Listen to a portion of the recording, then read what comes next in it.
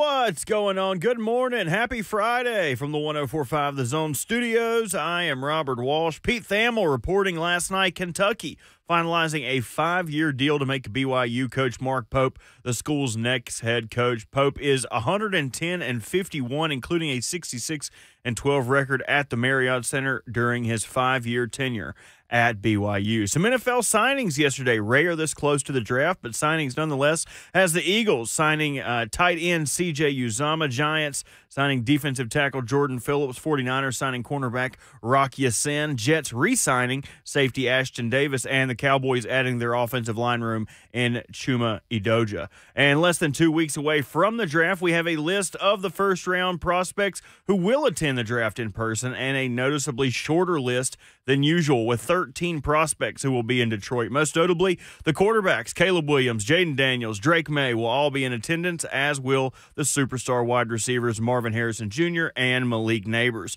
For all your foundation repair and waterproofing needs, visit USSTN.com. Breaking news at once on your home for the Titans and the Vols. This is 104.5 The Zone.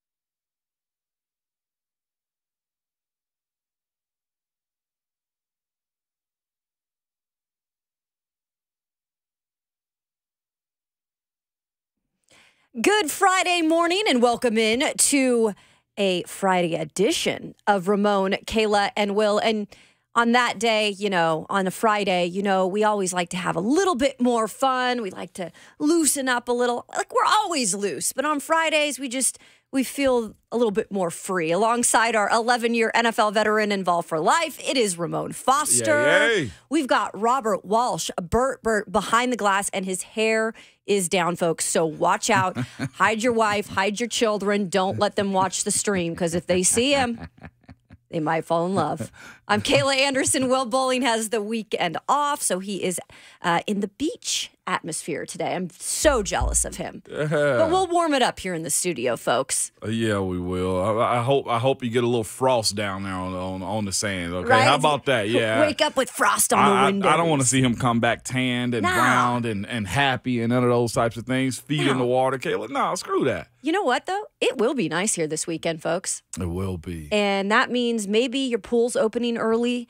Maybe your friend has a pool and they've got it ready to go. Mine does. Really? My neighbor does. Yeah, absolutely. They opened theirs up like 2 weekends ago. Knocking on the door. Hey, we're ready. Absolutely. As always, we are brought to you by, brewed up by 8th and Roast. 8th and Roast, cultivating community by the cup. You can find your favorite retail bag pretty much wherever you go and shop for groceries. Now, Kroger, Publix, Whole Foods as well. We got a fun show lined up for you today. There's a lot of news, especially overnight with Bert just doing the update there. But Mark Pope looks to be the guy that Kentucky is going to be hiring, because it looks like nobody else wanted to go to Kentucky.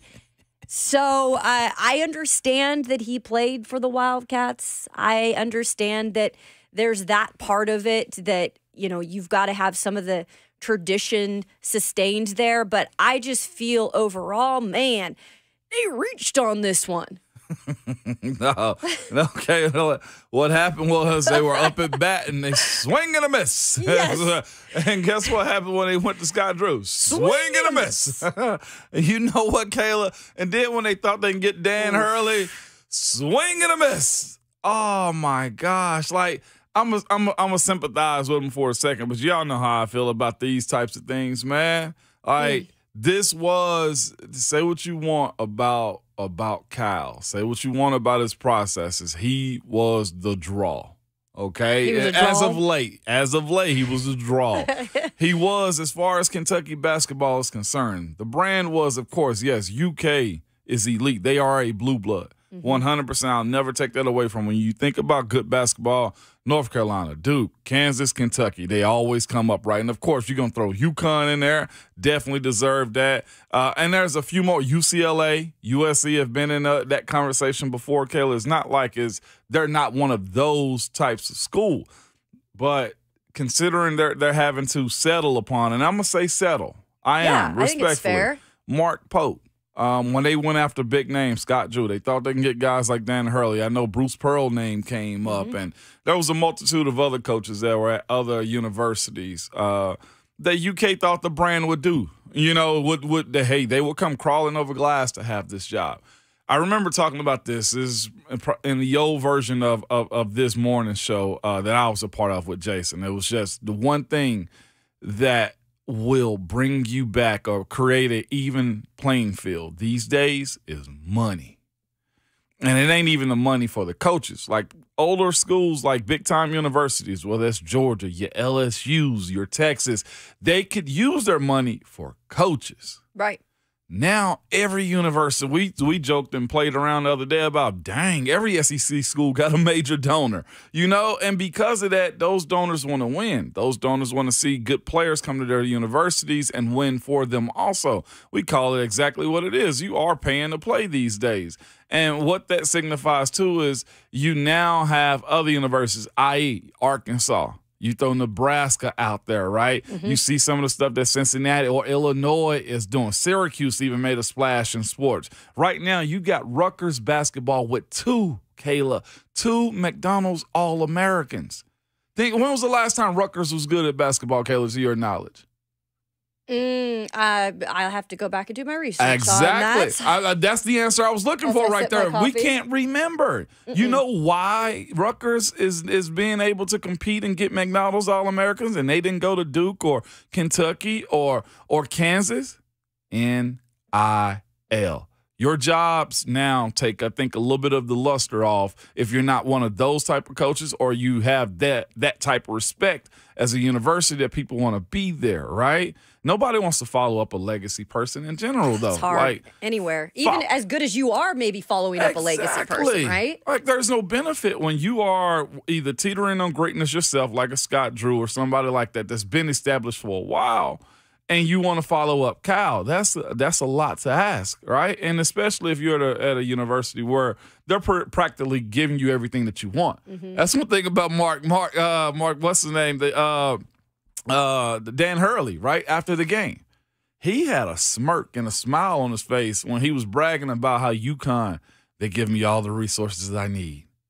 Why would he leave to go to Kentucky? And he has a chance to build a dynasty. He has a chance to win 3 straight titles. Like, you would think a guy who's competitive, which Dan Hurley is, like, he's going to want to stay. Like you said, he's got everything he needs there right now. And a lot of these coaches do. Cal took a little bit of a pay cut to go there, go to Arkansas. And I think that pay cut, probably $1 million of that probably went to his NIL collective for his guys. But, man, this is what I tell you guys is this, man. If you're a UK fan, hey, talk to your Vols friends, okay? We've been through this search where you've gotten denied. We've gone through this where you swing and miss on coaches. And for years, we were talked about as far as getting Lane back, right? We were talked about as far as just Gruden watch. Like, we've been in this scenario. Now, again, I don't know what Mark Pope is going to be able to do as far as what Kentucky is going to want him to do as far as coaching. But it will be fascinating to see the brand. And I'm going to say that, the brand somewhat take a hit. No matter how people feel about UK, the fans of that school, or people that admire what UK has done. I've seen the University of Tennessee take hits. I've seen Miami take a hit. I've seen Florida State take a hit. I've seen all these universities have to take a very long walk around the park 2-3 times before you get back to a respectable point. All right, and that comes through winning. That comes through stability. And right now, as far as everybody's comments on and opinions about Kentucky's athletic director, it doesn't seem like it's going to get any better until they get rid of him. And then what happens? You fire him, and then the coaches don't do well, so you got to fire them also and hire. This is where your battered Kentucky syndrome kicks in, okay? We've lived this life as Vols fans. Kayla, I'm sure y'all dealt with that at Washington State in a sense, right? It's like, golly, we got to keep our guy. Man, when are we going to get to that level of winning? Hey, welcome to the shadows, okay? legitimately Kentucky fans, unless Mark Pope and y'all believe in him. And I know, like you said, they went back to the nostalgia aspect of, we got a former player on the national championship team. Guess who just did that? The Vols or Kelly Harper, right? And guess how that worked out? Well, she's not here anymore. Few years ago when Former came back into the building, right? How did that work out? They pretty much sent Coach away for $1 million in a year, right? I get it. You want that. Again, it may have been necessary to change from Kyle, but this is where the BKS comes in, right? The Battered Kentucky syndrome. But I think that's all that they had. I really do. And I think if anything, the one thing that they can hold on to with this hire of Mark Pope, who was at BYU in his 5 years, 2 NCAA tournaments, 23-11 record, and then obviously they transitioned into the Big 12 this last season. He's gone 110-52 at BYU. Let me just add that to that. Here's the thing. They had nobody else to turn to at this point, and they went and hired Mark Pope because the one thing that they have to make a connection there is the fact that he played at Kentucky. And if anything, I guess, he knows about the tradition. He went to 2 NCAA tournaments, I believe, when he was a player, a Final Four appearance, and a national title appearance. So I think that is what they had left. And they said, if anything, at least we can bring in somebody who still can keep the tradition, the blue blood, name alive. But here's the thing. It's been a digression there. And really, Coach Cal's name has kept them in the mix in terms of getting attention and getting the benefit of the doubt. Although we've seen the product has not been great in terms of the postseason, at least, you were hanging on to that, Coach Cal is there, and Coach Cal puts guys in the league. You always felt like he was going to get it back. Right? Because he's Coach Cal, and he has had a background of winning.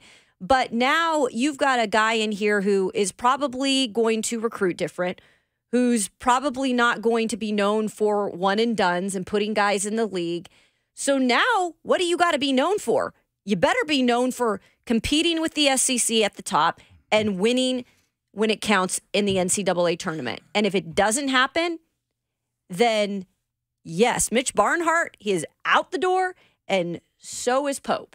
No doubt about it. And now it's a reset again. And that's when you start looking at the Indianas, the programs that had once been so great that have struggled to get back on the map. Yeah. No, it's going to be fascinating, man. Again, Kentucky Wildcats fans, we're big time basketball fans. Like legitimately, like go attach yourself to somebody from UT.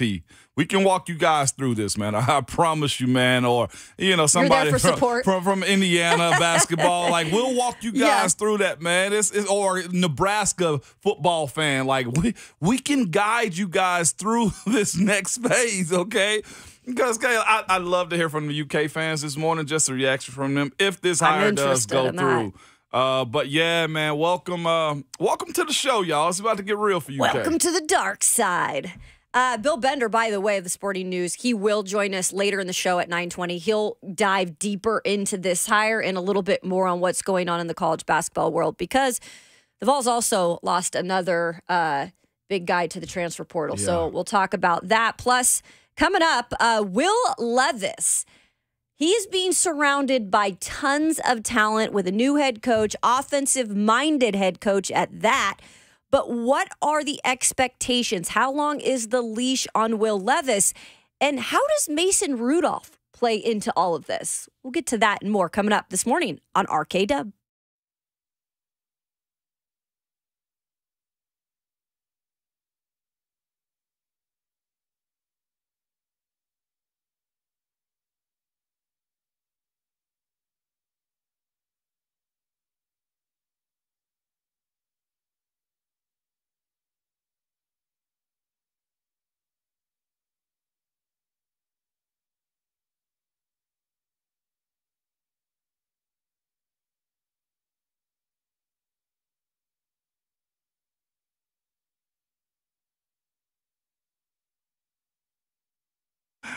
When it comes to large home repairs, I'm going to have to repair Bert's home after this May. He couldn't believe that was Jim right there. It was. When it comes to large home repairs, though, a lot of the time we homeowners, we pretend we do not see the warning signs.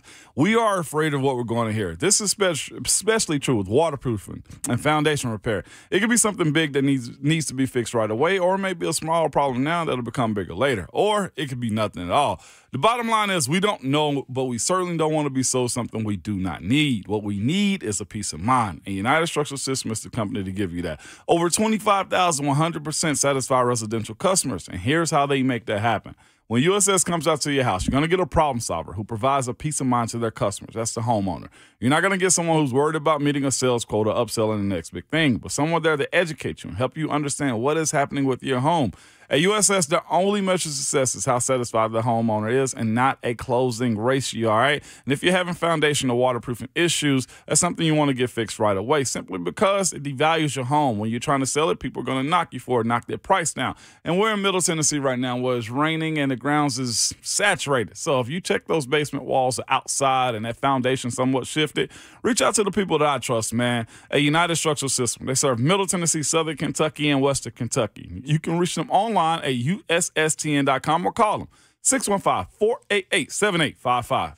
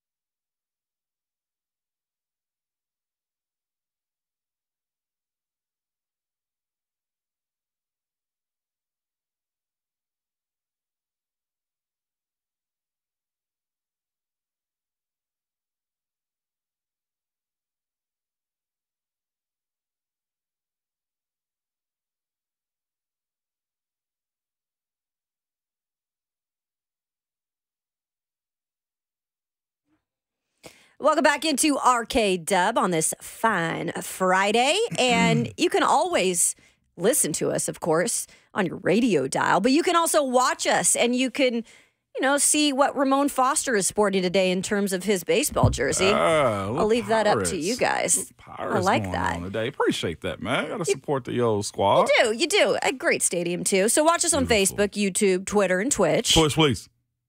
He was on that one, Bert. I got him today. He was on that. Yeah, I'm saying he wake up about 7:45 today. He'll be early. It's Masters. It's Masters weekend, so we got early tee times at 6:45 to finish the first round. So that'll be interesting. We'll give you a little update here coming up in about 30 minutes. But we're going to talk a little Titans because they are in the building. Mm-hmm.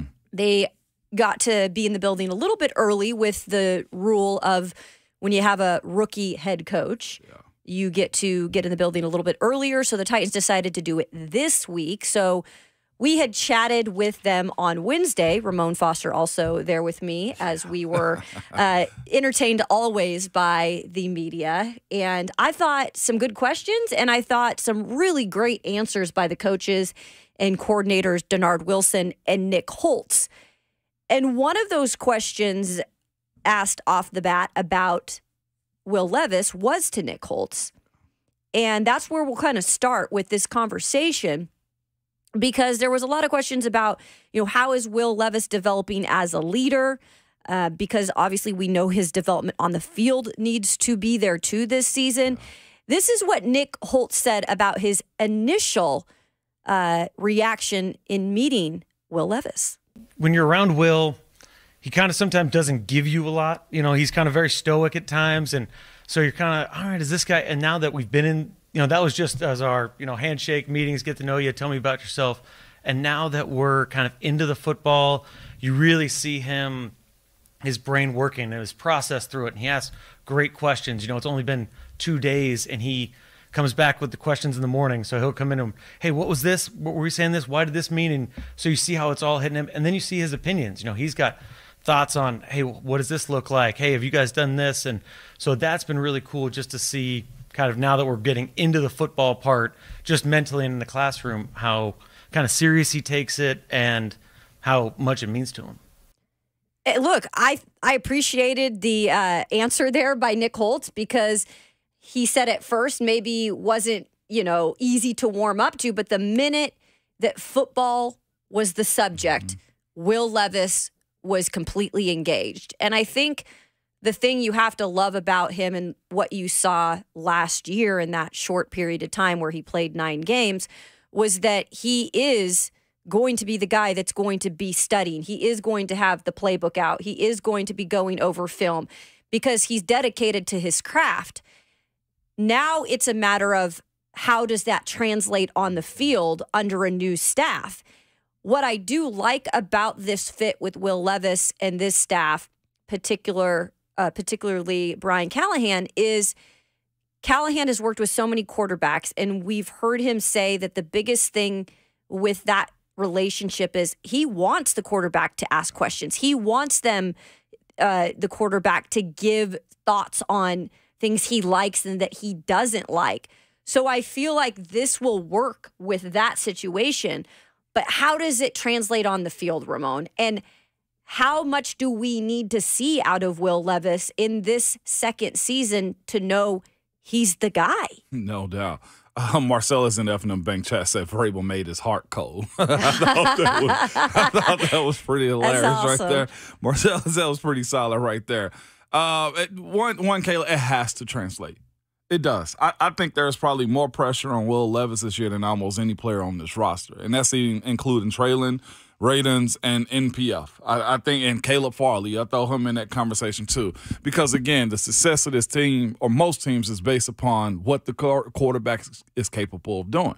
How good is he? How much better does he get? And everybody will always say we need that year 1 to year 2 jump.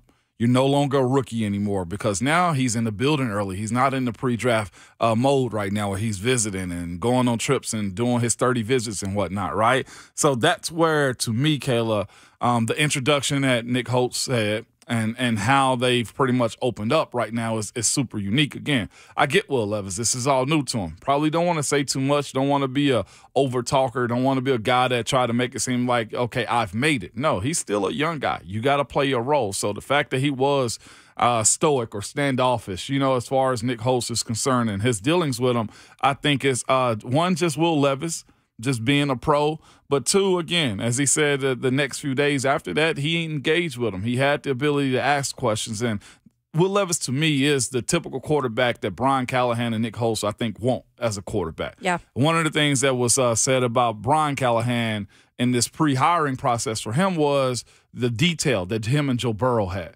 They had an answer for every play on every scenario. And if that's what Will Levis is seeking, then the pairing of Brian Callahan, Nick Holtz, and Will Levis is going to be beautiful if it can compute and translate over to the football field. He's got the world in his hands right now as far as this Nashville team goes. And the delivery of the goods on Sundays and Thursdays and Monday nights, Kayla, is going to be crucial for him. I think, again, as I said a second ago, he is the guy for the job. But having a classroom smart guy versus a playmaker on the field is what we're looking for. To be able to ingest this offense and command the respect of your teammates and this coaching staff, too, to see how far they can let you go with it, I think he's capable of it. I think Will Levis has played at a place coming from Penn State, then going to Kentucky to try to be the guy there to where he's always had to force himself, always had to be in a position to where he was a guy that had to make plays. With this team that they've built around him, and we can say they've built a squad around him from, of course, having some young tight ends that got to grow, but having wide receivers and 2 running backs in front of him and beside him, I think the sky's the limit for a guy that's presented with something like this. Now, protection has to be a part of it. And also just his playmaking ability. If the play requires you to stay in the pocket and deliver the goods. Okay, there's going to be pressure. And I know you might have a little PTSD from getting sacked and hurt last year as a rookie. 28 sacks last season in 9 games, by the way. That's iffy right there, Kayla. It just is. And it can cause you to, be shell-shocked because of that pressure that you, and those hits and those, nobody wants to be injured because of somebody else's lack of play. And that's something I'm hoping that they either address through coaching. I'm going to say coaching first, as far as the offensive line goes. And not just them. The setting up of protections, too. I will always say protecting the quarterback is a team thing that starts with the quarterback getting rid of the ball when he has to. Get rid of this 3-step drop, the ball should be out within I'm talking about a half a second out. 5-step drop, your protection going to hold up a little bit longer, but that's on you. And, of course, on the 7 steps where you got to turn his back or something like that and let the play develop, that's a little bit of, the O-line got to hold up because probably more people down the field. But with that being said, team protection, quarterback protection, and then the O-line scheming. I do think, and I'll always go back to the fact that Joe Burrow took a lot of heat his first couple of years in Cincinnati also before they started to get their offensive line together. That line was crap, too. And I'm hoping for the sake of Will Levis, right, that, and for Brian Callahan and his offense, also that they learned from that. All right, if we have below-the-line guys as far as protecting and they're not going to protect for long, then I've been in situations before with Joe Burrow where I know how to navigate around setting him up inside the pocket or moving the pocket around. So that's the other thing. But they seem to be high on Levis. Levis understands what's in front of him. It is his squad as it stands right now. And I think he will get the first stab at it to see how good he can operate this thing. And it comes to smoothing it over, though, Kayla. Can he make the touch passes? Can he not throw across his body in moments like that? Can he hit the deep ball? And what's this relationship going to be like between Calvin Ridley, D-Hop, Treylon, and everybody else behind it? And the other side of this, too, what helps Will Levis even more is this. Having Tony Pollard and Tajay Spears take some of the pressure off of his plate, too, that will be huge. And I ended up asking, I should have asked the question, like I told you in front of you guys, to Brian Callahan, who's helping set the offense? And when they break the huddle, it will be Cushenberry pointing out the mic and settling up where this offense, where the defensive mic point is. And that should hopefully settle him in and just let him go play ball. So the world's in his hands right now as far as Nashville is concerned, because whenever they hit the field for OTAs and team drills and stuff like that, it's got to look good, Kayla, if he's that smart of a player and want to be that good of a quarterback. Yeah, and it is hard to compare last season and to what he, might be able to do this season, just because there were so many limitations last year.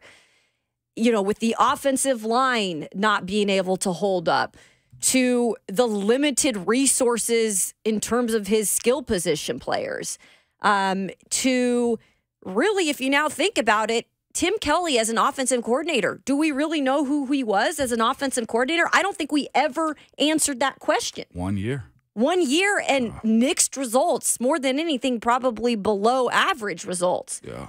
And you look back at that and you're like, man, that was a rough situation for a rookie quarterback to be thrown into. And yes, he was thrown into it because the plan was for Ryan Tannehill to start that season. Mm-hmm. And that did not happen with the injuries that occurred. So it is, for me, a little bit hopeful because I think he has the tangibles. I think we've seen everything in Will Levis to say, hey, he can succeed, but we just haven't seen it on a consistent basis yet because of all these other factors. Yeah. So there's no excuse, I feel like, this year. It's not going to be perfect by any means, but I think they've done enough around him.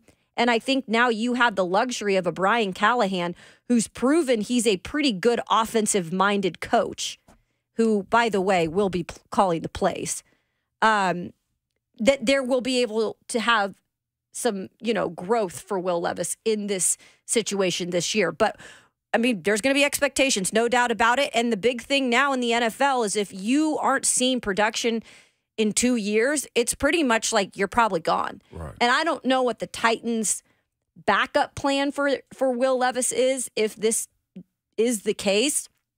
But I know they brought in a guy in Mason Rudolph who is clearly a veteran. He was drafted by Pittsburgh in 2018, but he's a third-round pick, right? Yeah. He's been a backup for majority of his career, and he's been a decent one as of late.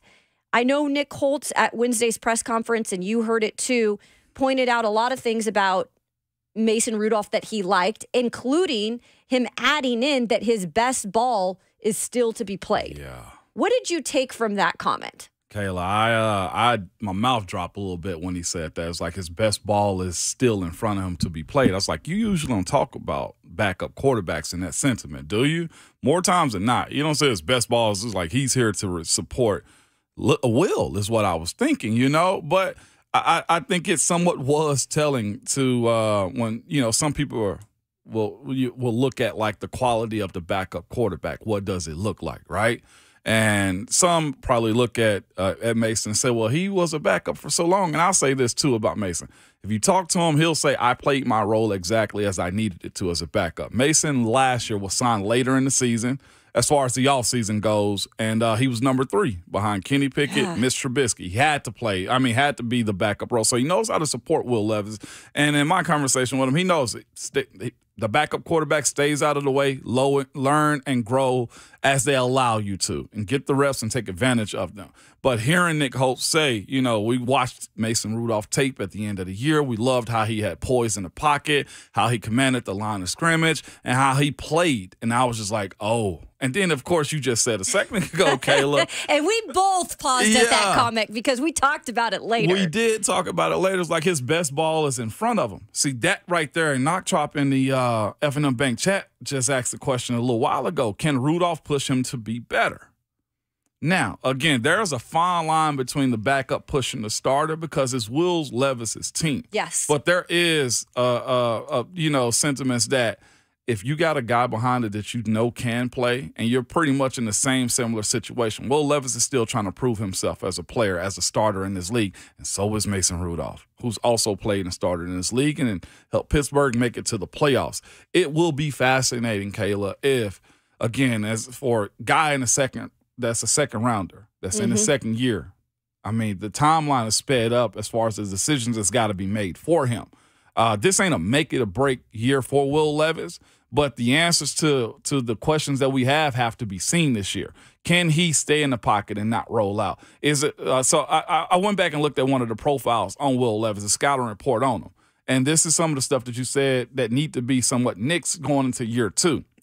One of the scouting weaknesses was his athletic gifts are not in doubt. His mechanics are still pretty raw. Doesn't pick up blitzes. I think we've seen that somewhat. Yes, we but, have. of course, the offensive line is an issue with that, right? Last year, so I'll give him that. Needs to improve his touch on all levels and knows when to gun it and when to take something off his throws. Has had issues with patience in the pocket, quickly gives up on the play and takes off. It was the opposite of Mason Rudolph last year. He stayed in the pocket, delivered, let the play develop, and stuff like that. And I think if you look at some of these issues that Will Levis was presented with, I think, yes, he rolled out of the pocket at times. Remember, you needed him to stay in. Sometimes your athletic ability needs to just be cut, and it's no further than that. So if you're asking me, do I think Mason Rudolph can help this team and push him and help also Will Levis grow? The answer is yes. But, of course, both of those guys got a lot to prove, and it starts with Will Levis first.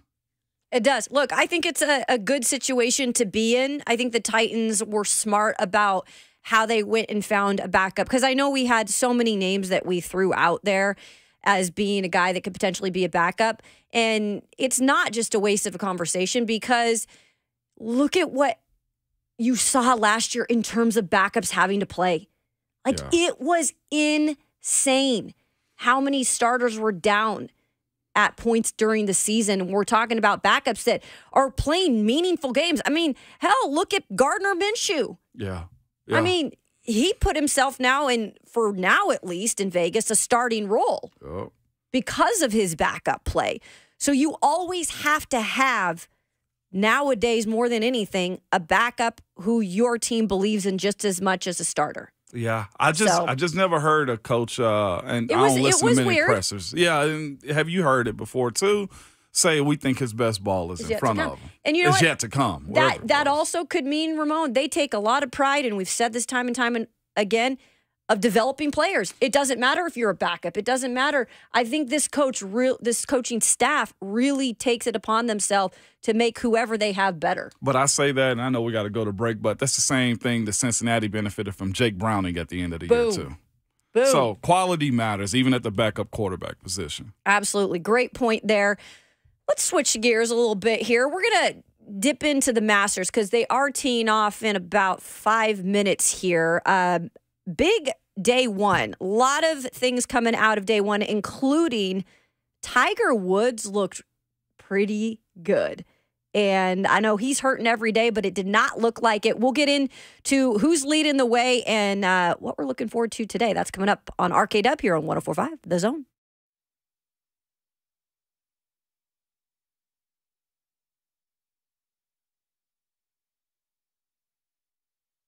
What's going on? It's Will Bowling. Does your garage door struggle to open or close? Are the wheels falling off the track? Maybe that remote works some days, decides it doesn't want to work other days. Well, the professional Lee Company team, they got you covered for all of your garage door service needs. And right now, they got a great offer for you. You can enjoy $50 off a garage door repair or tune-up.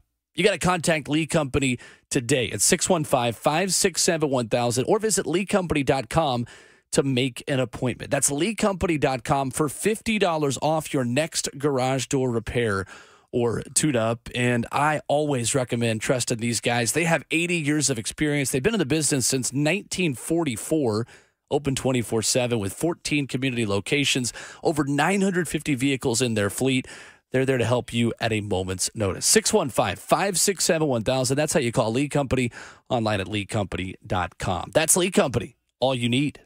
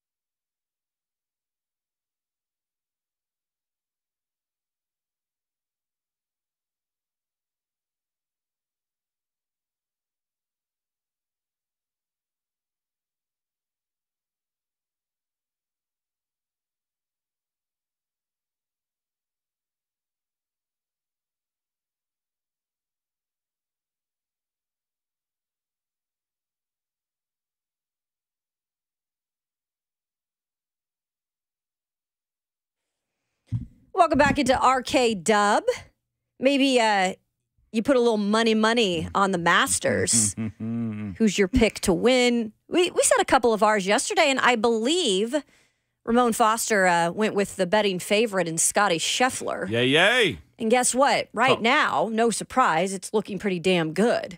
I mean, because I don't like to go with the crowd too often. Look but at Ramon I am Foster. Now turn to him with all your betting advice when it comes to the golfing world. To the golfing world. Yes. Speaking of the golfing world, my son comes. I picked him up yesterday from school. My high schooler. He was like, "Dad, I guess the Masters going on." I was like, "Yeah, why? What's going on?" I was like, "Everybody in the school is talking about it." I'm like, "Is it really?" Like, I know the Masters is that popular, but like, it really is an event. It really is an event, Kayla, to where the importance of that sport and how it's covered. I thought Will was going to pop a top yesterday if they didn't start the Masters on time. Which they didn't. It was delayed. It was delayed. But I didn't realize, I'm going to say this, but I didn't realize it was taken that serious. Or has it just developed into a more serious conversation? No, I think this is the special thing about sports is you don't have to be a golf fan necessarily to love or at least want to enjoy some of the Masters because of the tradition. And I think for so many sports and so many leagues and just the day and time we're in, and I sound like an old woman talking like this, but tradition, it's hard to hold a lot. And nowadays things have changed so much and a lot of it for the better. But some, you say, hey, can't we just go back to being what it used to be like in terms of how some of these sporting events run? Right. And so you look at the Masters and nothing's changed. It's the same thing that they've done year after year after year. The only thing that changes is the players in the game. Yeah. But even when you look at that, some of those players are still there trying to win the Masters, trying to wear a green jacket or add to their list of green jackets. And that includes a guy like Tiger Woods, who we've seen, it's documented, like what he has gone through over the last several years in terms of his body. I don't know how he is connected. Like, I don't know how his ankle's connected to his leg or his, his back's connected to his whatever. Because he's gone through so many surgeries, and he said it before the tournament started, like, he's in pain every day. Like so many of us who maybe have played sports or gone through different things in our lives, but he's still out there playing this tournament. Pride, yeah, and greatness too, man. He's great. Yeah, and he looked good yesterday. His driver looked good. I thought he looked good on, the greens. Like, I thought overall 1 under, and he's got to complete his first round today. I think he tees off around 9:30. At 10:18 Eastern, I think is when he tees off, So it'll be interesting to see how he reacts today because he's got to finish his round, then he's got to play a whole nother round. And that's when it starts to wear on your body a little because this is not a flat course by any means. He's got to play 23 holes today. Yeah. And you have to walk. Yeah. There's nothing else. I was in my vehicle yesterday when 3HL and we're talking about it, and Brent was saying on the back nine it's mostly downhill. Yeah. And that's what was going to hurt him. Like, he was limping going down the hill, and I was just like, that sounds like it sucks, and they have to walk it. And I know Ron said it looked like he needed a cane. It really did. He's not going to carry a cane. Oh, Tiger? No. So whether he feels like he needed it or not, as far as the way he's looked at, as far as the optics of his walk, the optics of, him moving around the course, it does look like he's in pain. Yeah, it does. So I'm rooting for him. I always do. Hopefully he can make the cut yet again, and he would break the streak for consecutive made cuts at the Masters, which is pretty impressive within itself. But right now, the big players, I mentioned your guy, Scotty Scheffler. Yeah. That guy just plays solid golf. Everything about his game is so impressive. And I feel like he's going to be right up there again, winning 2 years ago at the Masters. So already has a green jacket. And the big storyline with him that's hilarious is his wife could go into labor at any time. And he updated us yesterday. He said he's prepared to leave if that's the case. And I'm like, damn, man, you're a good man, because I don't know. I'd be like, you just stay there, honey. Just stay. Oh my gosh, that's a lot to ask, though, man. Just Just especially if he's streaking the way he is. He right now one behind Bryson DeChambeau. Yeah. So it will be interesting to see if he actually does leave. When does he have to break and just say, hey, I'm out? You know? And I'm sure the Masters won't give him any grace or anything as far as it pertains to the tournament that they're planning right now. But that is fatherhood is awesome. Again, I love that. I told the story. I missed both of mine because I was traveling. So you probably look at it a lot different. I do, but if I could have been there, I definitely would have been there. Okay. I missed mine through sports too. Coming back from a flight, missed it. Well, and then the other one was doing OTAs, but my youngest had to be whisked out for an emergency C-section. So I didn't see the delivery. I was there for it. And I'm guessing his wife is, are they in Georgia? Is this where they having it at? I don't know. Either way, I don't think so. I feel like they would at least have to be close. There's no telling where he lives at, whether it's South Carolina, Atlanta. I mean, a lot of them have no telling hubs where in he stays. Florida. Yeah, Florida. Because they can do see that. year-round stuff there.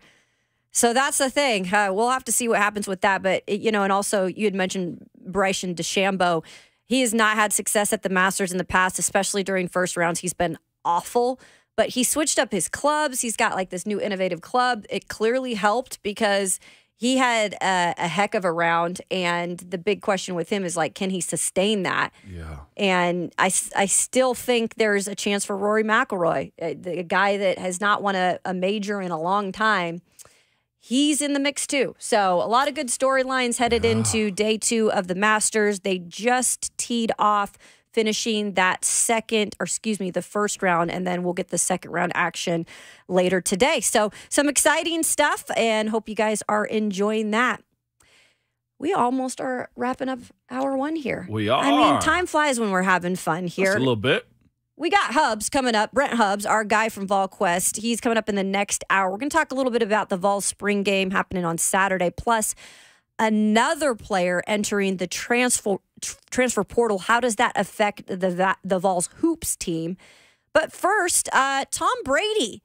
Here he is again, folks. He's back in the headlines. Could he make a return to the field? We'll discuss it coming up next on RKW here on 104.5 The Zone.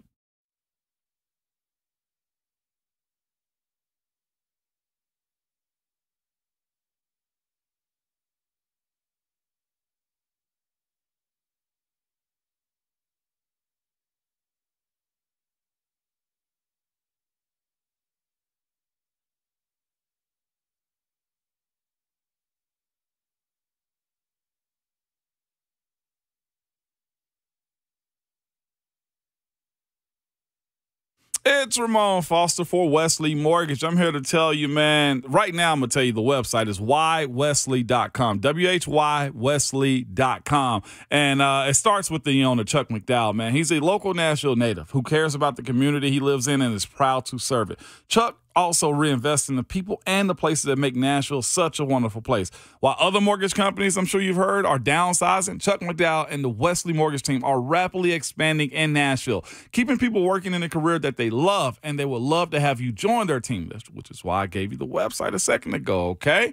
Chuck and the leadership team at Wesley Mortgage have a support system in place to help you succeed in the mortgage business, ensuring your loans close on time, making sure you get paid, and giving you back the time to build your business and bring back the fun to the mortgage professional. With unique networking opportunities with the Tennessee Titans and the Music City Grand Prix, they make closing deals and building relationships fun again. So if you're in the mortgage industry and you're tired of the grind, tired of the pressure, and tired of micromanaging everything to make sure your clients get handled correctly, then you owe it to yourself to go to whywesley.com.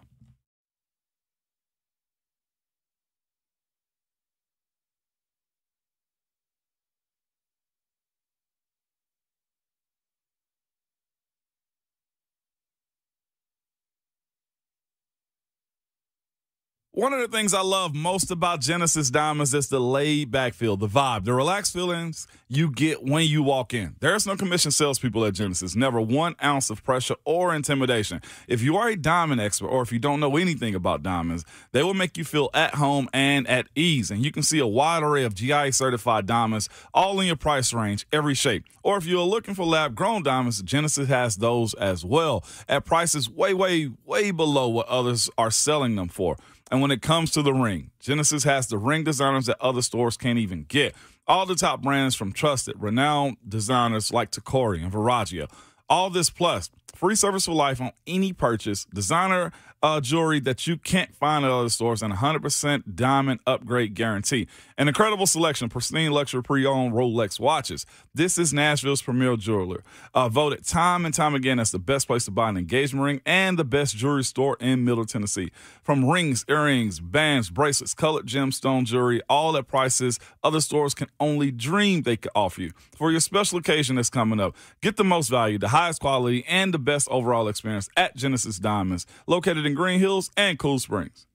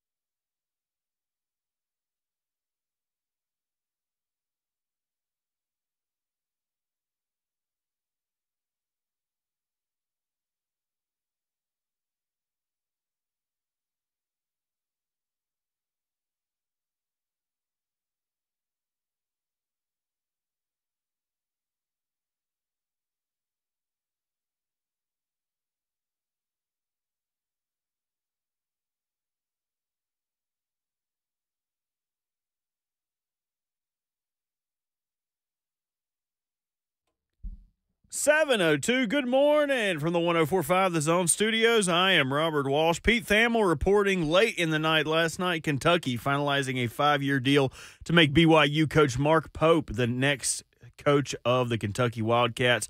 Pope is 110-51, including 66-12 record at home in the Marriott Center during his 5-year tenure at BYU. Some NFL signings yesterday. The Eagles snagging tight end C.J. Uzomah. The Giants taking defensive tackle Jordan Phillips. 49ers bringing in some secondary help with Rock Ya-Sin. And the Jets re-signing safety Ashton Davis. Less than 2 weeks away from the draft, we have a list of first-round prospects who will attend the draft in person. It is noticeably shorter than usual, with 13 prospects who have accepted the invitation to Detroit. We got the quarterbacks, of course, Caleb Williams, Jaden Daniels, Drake May, but also the tandem of superstar wide receivers, Marvin Harrison Jr. and Malik Neighbors. For all your foundation repair and waterproofing needs, visit USSTN.com. Breaking news at once on your home for the Titans and the Vols. This is 104.5 The Zone.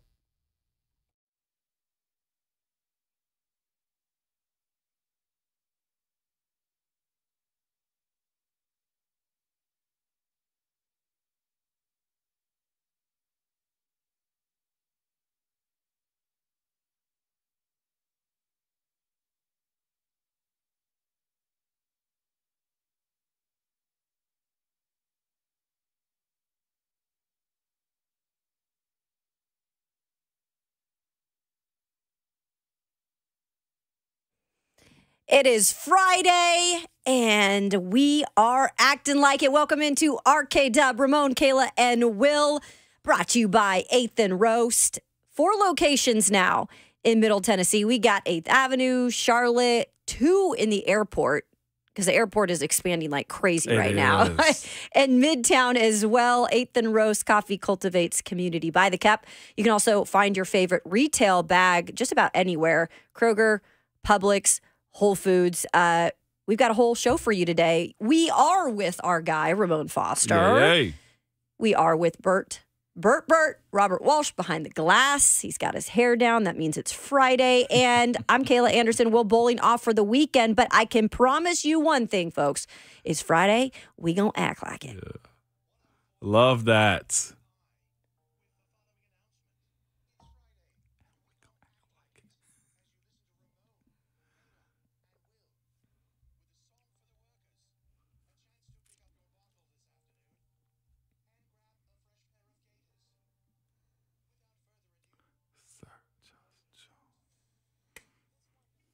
Yeah. Got to get the claps going. I just saw Robert fling his hair back there like Fabio. He was like, he's just shaking his head. He is our Fabio. He what is are you our talking Fabio. about, Caleb? I'm Robbio. Robbio.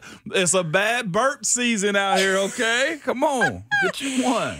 I can't even my drive with the goodness. windows down anymore. Too many people, too many women flaunting myself. Are they getting into accidents now because they look over and you got Robbio over here in Well, the driver's sometimes seat? they're walking their dogs, you know, and they are pulling their dogs in the opposite direction, trying to run where I'm going. So, But what you Cheyenne tell speaks softly and carries a big stick. You know what I mean? Oh, my So goodness. what you saying? You for all the dogs yourself? I am for all the dogs. We're just glad we have you. Yeah. Nobody else could steal you away. For Very. 3 more hours, you've got me. I almost messed with you yesterday too because I did pass you on the highway after leaving work, and I was like, do I blow my horn at him and like just distract him? Do I swerve in his lane a little bit? Like I had those thoughts yesterday. You probably caught me in the middle of my routine. I don't know if what Picking y'all your do. nose? No, it was not picking my nose. I might have been. I don't know. If Ramon would have caught me picking my nose, that would have been pretty good. Should have took a picture of that. I would have. Every day when I get off work, I call 3 people. I call Cheyenne, I call my mom, I call my dad. Every day. It's been like that since, I guess since I've been with Cheyenne. I added her to the list. But every day when I get off, I call my mama, my daddy. So you probably caught me in the middle of talking to one of them. I think you were. You were hand gesturing in the car. Oh, yeah. I was probably saying, like, these people I work with, man, I can't deal with it. I can't deal with Ramon anymore. Hey, you know what? You just like me. You know why? every day I get in my vehicle, I'm gonna call my wife and I'm gonna call Savage. It's gotten to the point now I call her, we talk, I say, hey, I gotta call you back, I gotta call Savage. Like it's just that I got that same routine also. The car is where I have most of my conversation at anyway. And then Mine too. God forbid somebody mess up the order of it. Like I'll call Cheyenne and then she doesn't won't answer. I'll call my mom and then she calls me back. I'm like, no, Yes. you had your time. You had your chance. You had an opportunity to get in line with the Bert. If you wanted to talk to Bert on the phone, you should have called. And then it knocks my order all out of whack. But we're rocking and rolling. It's Friday. And Kayla, I don't know if you've ever met Cheyenne before. You get to meet Cheyenne this weekend. I am so excited to meet Cheyenne. I have a feeling we're going to get along, and it might not be a good thing for y'all. That's what I'm worried about. I told her if she doesn't act right, I will turn the car around. I'll turn the car around right now. The amount of times my dad said that to me and my brother, holy smokes. But we're going to all be at the Predators game on Saturday. Absolutely. So if you're going and you happen to see us, come say hi. The Predators' last regular home game, regular season home game. Yeah. So it should be a good one against the Blue Jackets. And then the playoffs starting up in about a week. So it's going to be fun. I don't know what kind of havoc we're going to get into, though. I mean, we got Slay Dog coming. I know Brent's coming. Who Burks else? coming. Yeah. Mickey Blaine. Vicky Blaine. I think Bananas will be there. Maybe, isn't he? Joseph. So Joseph. my issue is I want to bring a fish in. I want to throw a fish on the ice. Catfish. But people do it like every game, but then it's like frowned upon. So is it faux pas for me to go out there and throw a fish on the ice? Also, I say do it. And then does that hurt my chances of then driving the Burt Boney later in my career? Later in the years when I'm here for longer and longer, is that going to hurt my chance? They're going to remember Bert threw a fish on the ice. We're not going to let him drive the Zamboni. You should tell him it's full circle. You threw a fish on, now you want to clean it up. There you go. Okay, I like that. I'll make my mess I'll clean it up. Did I become your lawyer now? Or I just litigate? Oh, you for better it? talk to Slay I'm about your that mediator. before you That's make what any decisions I'm a on mediator. that. To be might my get in lawyer, the you got to doghouse. be taller than 6'4". I am taller You than better come to 6'4". yoga class I then. don't think so. I I'm thought you were definitely 6'4", 6'4", man. 6'6" in shoes. I'm a combine height 6'5" and 5'8". You know we all Take shrink when we get older, though. I'm not. I'm not. You better do some stretching, Ramon. I'll tell you about one guy, though, who doesn't think he's getting older. Tom Brady. Oh my God. Dude, does the guy ever just say, I'm moving on in my life? He's got a hot new girlfriend. He moved on in that. That we know of. That we know of. Exactly. However, he appeared on the Deep Cut podcast. You can get into that deeper if you want. Brady was asked by the host, Vic Blends, whether he would pick up the phone if a team called him in the event of, let's say, an injury or something. It's kind of an emergency situation. He says, quote, I'm not opposed to it. I don't know if they are going to let me if I become an owner of an NFL team. I'm always going to be in good shape. I'm always going to be able to throw the ball.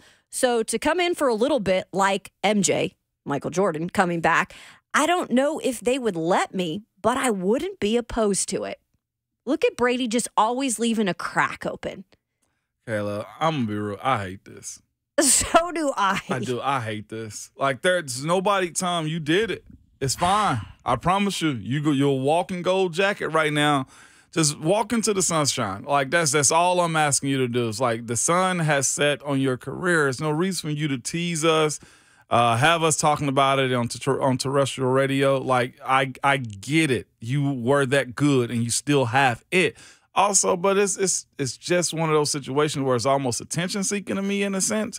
But I get it. If you want it, hey, let everybody know that you want it in these situations. But I don't know how much good can come out of Tom Brady coming back a year later to say, yes, I'll save your team. It's a bigger distraction than I think it is a benefit in that sense. You mean to tell me in the playoffs, you're going to call Tom Brady up and put him in a situation where he has to learn the playbook. You're supposed to be able to protect for a guy like him. And I'm guessing if somebody got injured, it's probably because either bad O-line player, they got cleaned up like Tom. And they're younger than you. You getting hit right now at your big old age, like Of 46? no. Yeah, I'm sorry. Tom, just tell him no. Like, who cares? You get enough attention, and you're going to be on the broadcast for Fox Sports next year. You're going to be the number one broadcast guy, the number one team. That's the number one team that he's joining next year on the Fox broadcast. You're going to have plenty of attention that's going to come your way. And, he's said himself it's going to be something different. It's going to be a challenge. So then just close the damn door on your career. Just close it. He needs to go do what he's never done before. What's that? Go to the CFL and win a Grey Cup. Perfect. If Tom Brady goes to the CFL, I'm all the way in. I'm with that. Dude, the ratings would go up on that. Or maybe the USFL. That's what I was just going there. How deep are the Rock's pockets? Can the Rock get Tom Brady to come? He not getting paid much to be a playoff quarterback anyway, Bert. You only paid on the TV money anyway, so it's equivalent to a USFL. Or it's a UFL now. Like, that's what, Bert, hey, the CFL and UFL, I'm here for. Make him do both. Make the call, baby. Make him do both. If he does both and wins. Definitely GOAT. You Make put 2 GOATs on call. his name, man. All right, coming up next on Ramon, Kayla, and Will, we're switching gears a little bit. We'll go back to some Vols talk. We got the spring game coming up on Saturday. What can we expect to see out of that? Brent Hubbs, our guy from VolQuest, joining us next on RKW here on 104.5 The Zone.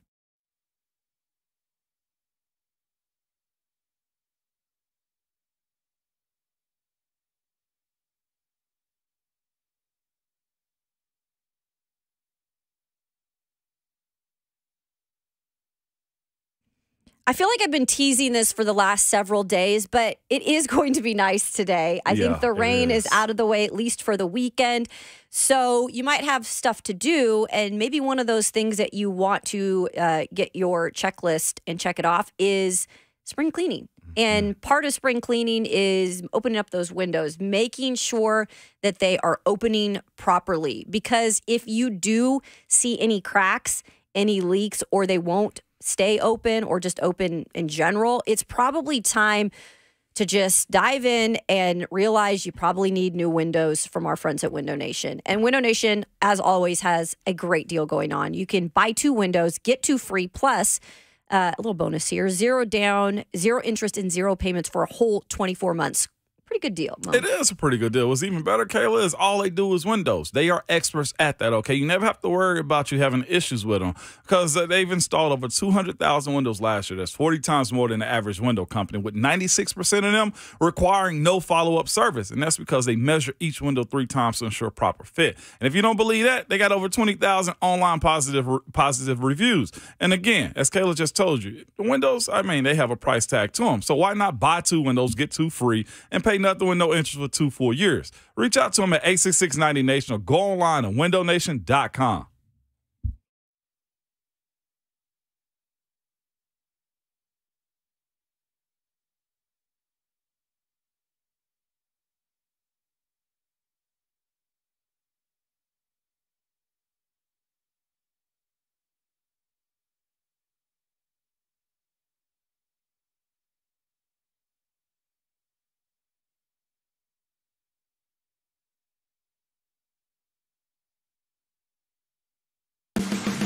This is your Off the Track Racing Report, brought to you by State Water Heaters. Can Byron go back-to-back? The NASCAR Cup Series heads to Texas Motor Speedway this weekend as William Byron looks to win in consecutive weeks after earning a victory last weekend in Martinsville. The season is only 8 races long so far, but Byron has already picked up 3 victories, including the Daytona 500. However, the series goes from the short track of Martinsville to a 1.5 mile challenge in Texas. Byron has performed well at those size tracks, but Texas has boasted different winners in each of the last 7 races there. Sunday also marks the first Spring Cup race at the track since 2019. The Auto Trader Echo Park Automotive 400 is set for a 2 p.m. Central start on FS1. This has been your Off the Track Racing Report, brought to you by State Water Heaters. I'm Liz Allison. If there's anything that I don't like, it's not having enough hot water. That was me way too often until I switched to a State brand tankless water heater. Not only do I never run out of hot water, but I'm saving on my utility bill every month. State Water Heaters makes gas and electric, standard efficiency to high efficiency water heaters, and of course, my personal favorite, tankless water heaters, where the hot water never runs out. Visit statewaterheaters.com and click on the Find a Local Installer link on the main page, and you'll be on your way to owning your very own State brand water heater, just like me.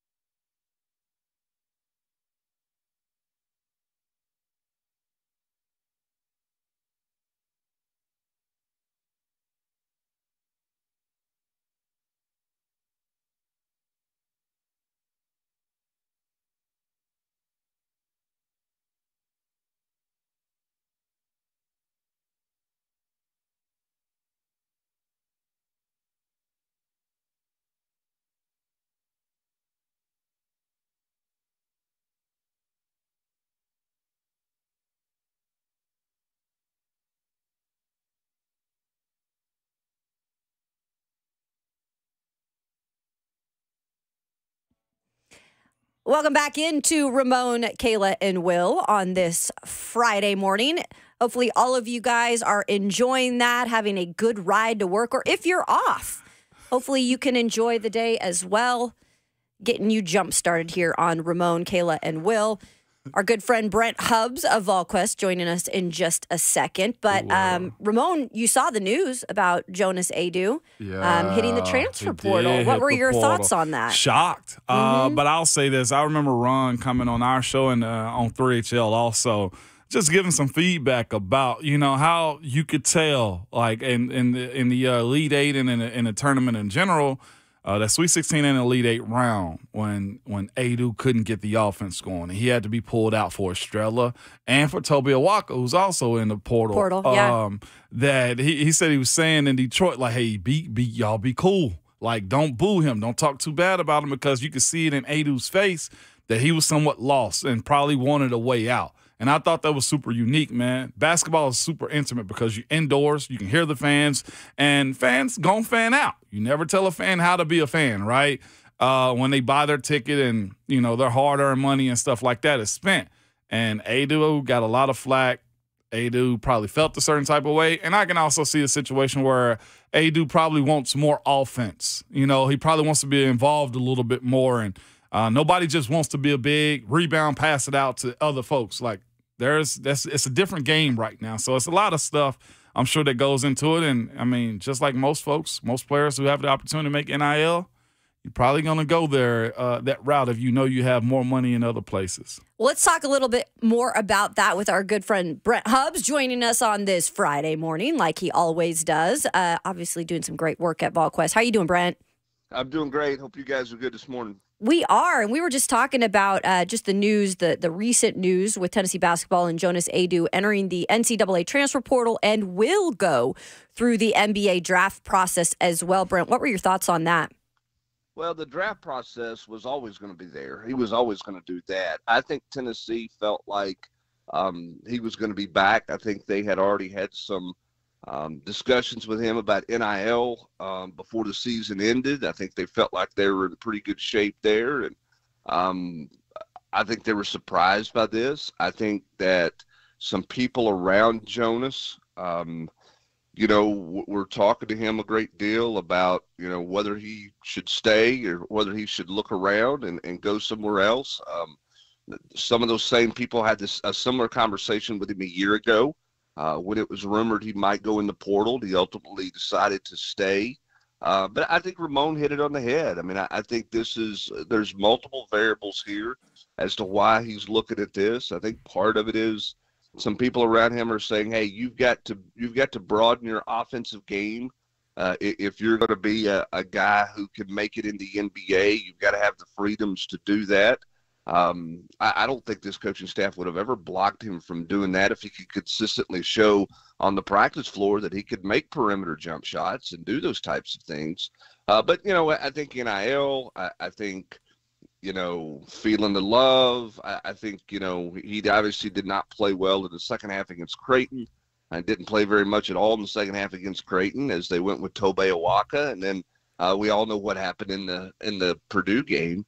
In the Elite Eight. So this is the world we're living in right now. As a coach, not at Tennessee, but another coach told me, yeah, you feel pretty good about it, when you go to bed, but you also understand you could wake up the next morning and not have a basketball team to coach because you might have three or four guys go in the portal. I mean, it's the movement in basketball is so significant right now that the transfer portal in basketball in the spring exceeds the transfer portal in football, but in terms of impact, because one, you're dealing with a fewer number of players, and two, more established players in basketball are more willing to move around than in some cases with football, because in football you've got to go learn a new system. There's a lot of things involved there. With basketball, I mean, you go play ball, right? I mean, I think these guys are more willing to move around than they are in football in some cases. And I think the movement, I don't know that it's done at Tennessee, and I certainly don't think it's done around the country right now. Yeah, it is crazy. I mean, seeing some of these big names too, with successful programs jump into the transfer portal. You're right. I mean, it's happening everywhere you look. So when it comes to Rick Barnes and this coaching staff and the moves to follow to build their roster back up, what do you see them doing, and where do they need to be the most aggressive? Well, I mean, they've got to have scoring. You've got to go get a post player now. I mean, the question is, does Tobe Awaka entertain any thoughts of coming back to Tennessee? Because the biggest reason he left was he wanted more minutes. Well, the minutes are available for sure now with Jonas Adu gone. So does he entertain the possibility of coming back? I don't know. I think Tennessee would welcome him back for sure. But you've got to go get a big man, which you didn't expect. You've got to go get perimeter shooting and a wing scorer, which you knew that you were going to have to get. You need to go get a backup point guard. You may need to go get more depending on what happens, if there's any more movement there. And you're in a full scramble to do it because it's a race right now to get guys on campus to see, if they fit and make decisions. So it's a full-blown scramble. I mean, Tennessee's going to have two visitors in town this weekend. The Belmont transfer, Cade Tyson, is supposed to be here for a visit, and the transfer from Hofstra, who's a wing player, Darlington Dunbar, is supposed to be here for an official visit. And those two things may go fast, right? I mean, you could get them in for official visit. You've got to decide, by the end of this weekend, or by taking these guys, or do I go scramble to get somebody else in town? It's one thing to go look for a transfer or two. It's a different thing to go look for 5 transfers. And that's what Tennessee's looking at right now. It's a very different mindset. And you just wonder for some of the veteran coaches in the world how much longer they want to deal with this kind of chaos. You kind of saw it in the quotes from Tom Izzo yesterday. I love to coach the game, but I don't like where the game is right now. How much longer does he want to do it? I mean, Jay Wright's not the oldest guy in the world. He got out. I mean, he got out because he didn't want to fool with it. So did Roy Williams, and so did Mike Krzyzewski. And, how much longer do some of these veteran coaches want to do that? I don't think Rick Barnes is going anywhere at this point. But it's got to be a frustrating feeling for a coach because you make a run to the Elite Eight, and you're trying to catch your breath afterwards, and you got to do a little portal work, and then you get surprised and have to do a lot more portal work than you originally expected. No doubt about it, Hubs. I got to ask you real quick before I segue into another question. Have you gotten a lot of 859 area codes calling you? That's Lexington, if you didn't know. I'm trying to get a little support, how they navigate this type of coaching search stuff. Have you gotten that? No, those poor people. It's one of those things where, again, I think the realities of the coaching search world, in all seriousness, is in basketball in particular, people aren't just lining up to run to a blue blood program like they would 15 years ago because mid-major money has gotten there. You can win it at any different school. I mean, 15 years ago, the thought that I have just as easy of a chance to win a national title at Baylor as I do at Kentucky was the most foreign thought in the world, right? Like there's no way you got an easier path to winning a title at Baylor than you do at Kentucky. But the reality is you do. The same way the reality is UConn's a better job than Kentucky is right now. I mean, they're paying comparable money. They've won more titles. They have an easier regular season path. You don't have near the pressure in Storrs, Connecticut as you do in Lexington, Kentucky. From a lifestyle standpoint, Connecticut's a better job. Yeah. And that's not what anybody wants to hear in Lexington. But, the thought process when it's your school is you say, man, the whole world's lining up to come to coach at my place. Because, I mean, we have the greatest history. We're a blue blood. We got that. No, that's not necessarily the case. I mean, I don't think that there was a waiting list for Danny White to interview for the Lady Vol job. I don't think every, established Power 5 coach in the country, not named Kim Mulkey, Don Staley, and Gino Auriemma, were calling the Parker search firm going, hey, what time's my interview? I want to go today. Can I get in right now? I mean, I think coaches are, in that sport in particular, they're just, they're comfortable where they are because you can win it from a lot of different places. You can't do that in football, right? Yeah. I mean, you can't compare UConn football to Clemson football or Tennessee football and say, yeah, we can get to the playoffs at UConn the same way we can at Tennessee. Absolutely you can't. And the money's not even comparable. It is basketball. It's a different sport. It is, Hub. I feel like we need to sit down and have a whole podcast. You just text me whenever you're ready, okay? And I'm ready, buddy. I'm ready. You don't have to get a hold of me, buddy. We can talk about this one, man. In that same sentiment, Hubs, Kim Caldwell, man, what have you learned about her this first week that she's been in Knoxville? Speaking of new hires for the Lady Vols. Well, I think confident, has a brand. She's going to stick to her guns, so to speak, on how she's going to play the game. Up-tempo, pressure. The challenge for her now is to put a roster together that can do what she wants to do. Athletically, the roster she's inheriting is going to have a hard time playing her style of basketball. That's why you're not going to see her hanging around spring games and doing a bunch of interviews. And I mean, she's done that. She knocked that out of the park, checked that off the list, and now it's time to go build a roster. And there's a lot of females going in, a lot of women's basketball players going in the portal, big-name players, good players around the country. And she's out beating the bushes trying to put a roster together because she's got to have a real impact in the portal to get a team together to play her style of basketball. Yep. And speaking of the recruiting and spring games and stuff, we have the spring game this weekend, Hubs. What will we see on the field from this football team as they kind of button up the spring so far? Well, you played a part of these things. You remember what the spring game was. The scrimmage the week prior to, from a player standpoint, was a much bigger deal than the actual spring game itself. And, it's going to be generic. You're not going to see a ton of exotic defensive looks. These things are all on TV now. Coaches don't like to show anybody anything in the college game. I mean, just, we go to practice and you can't take pictures and video at times of mesh point drills. Like we haven't seen a mesh in this offense in the last 3 years, but that's just the way coaches are. So it'll be pretty generic. It's about individuals. I don't think you're going to see a ton of Nico. I think Dylan Sampson probably gets a series and you shut him down, but it is a big day for Deshaun Bishop at backup running back and Khalif Keith at running back, because this coaching staff's trying to figure out, are we good enough at running back until Cam Selden gets back from injury and Peyton Lewis is up to speed, that we're okay, or do we feel like we need to take a running back in the portal when it opens up on Monday? Do we need to start looking there? This whole week of practice, the last 2 weeks of practice, have been really important to try to decide that as a coaching staff. I don't know what they're going to do yet, but it is a big day for those guys.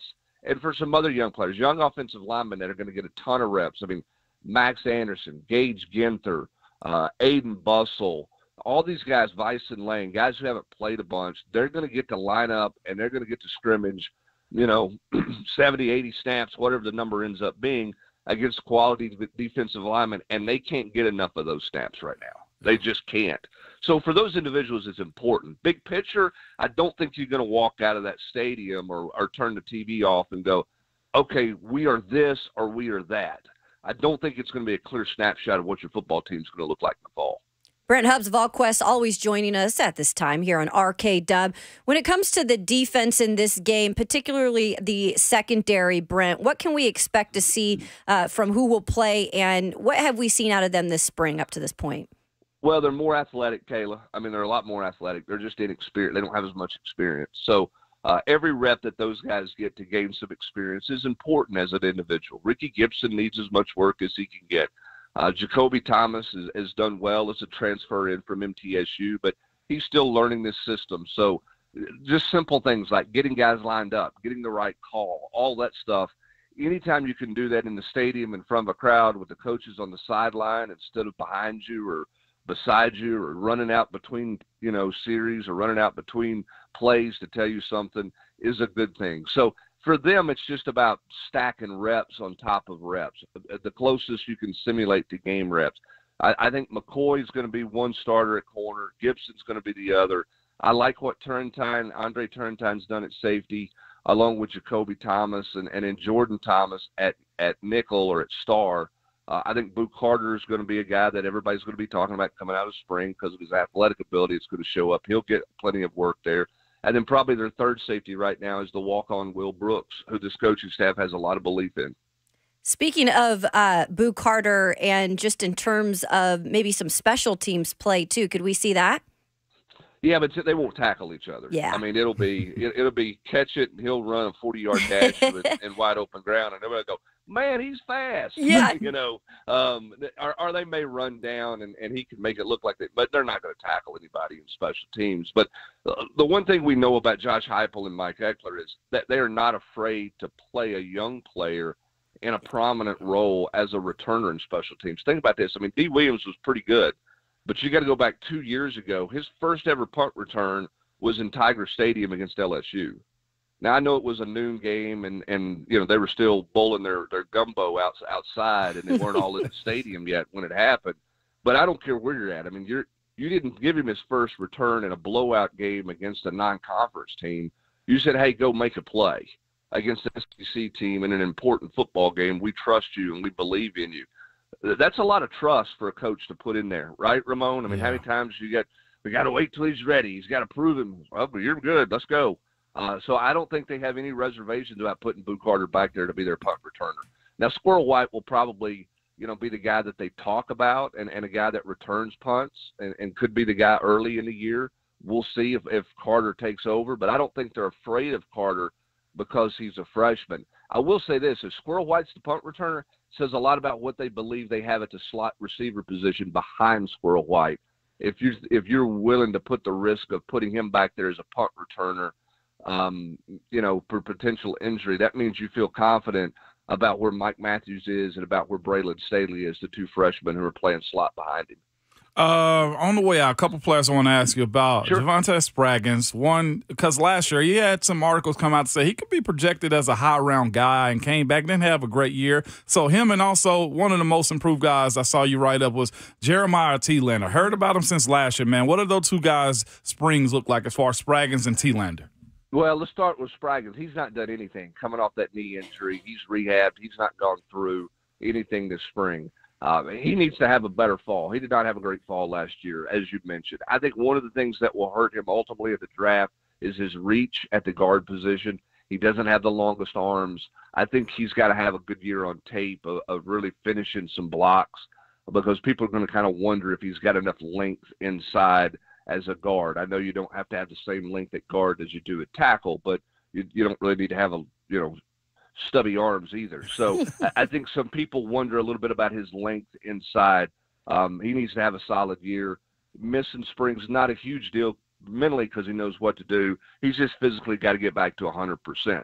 Jeremiah T-Lander's had a great spring. I think you could argue he's, the most improved player on the defensive side of the ball. And I think it's just because of experience and learning.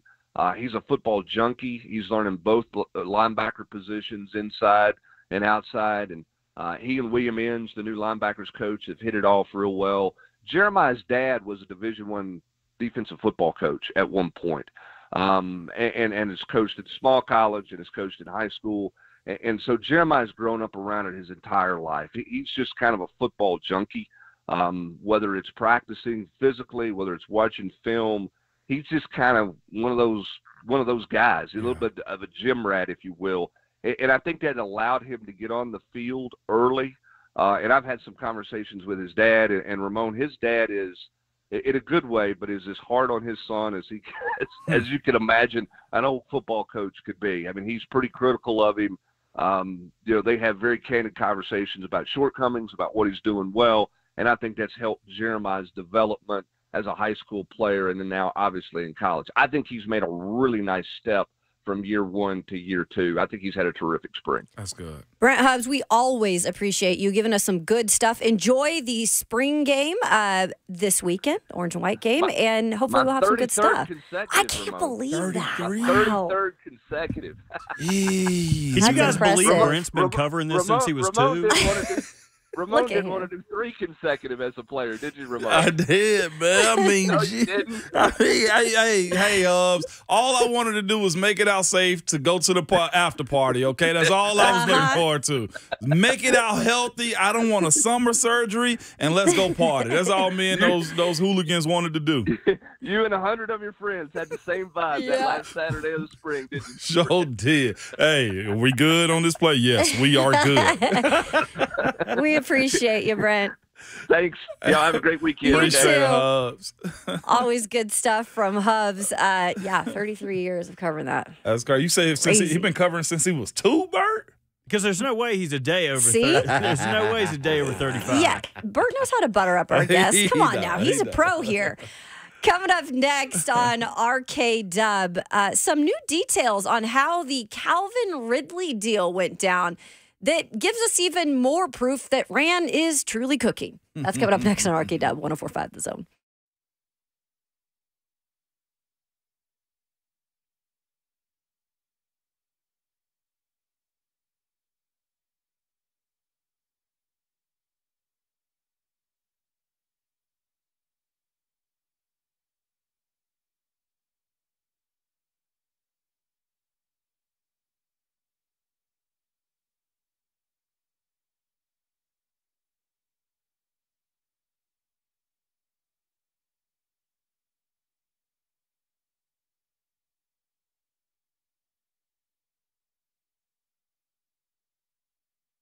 DickensSupply.com. That's where you go if you want to go where the pros go. Of course, you want to do that. Dickens Turf and Landscape Supply. Will Bowling here with my friend Trey Hartsook. And Trey, springtime is here. The weather is heating up, and it's time to get outside and take care of those lawns, isn't it?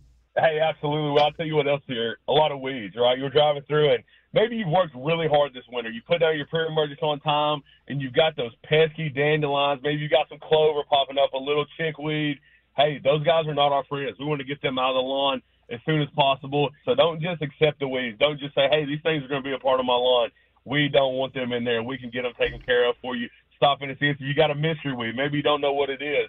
At Dickens Turf and Landscape Supply, we have lawn experts at every single location that would love to talk to you about how to get your lawn in tip-top shape. Conveniently located all over Middle Tennessee, got locations in Nashville, Hendersonville, Murfreesboro, Bellevue, Brentwood, Lombard, Mount Juliet, and Franklin. If you can't get a hold of us, check us out online, DickensSupply.com.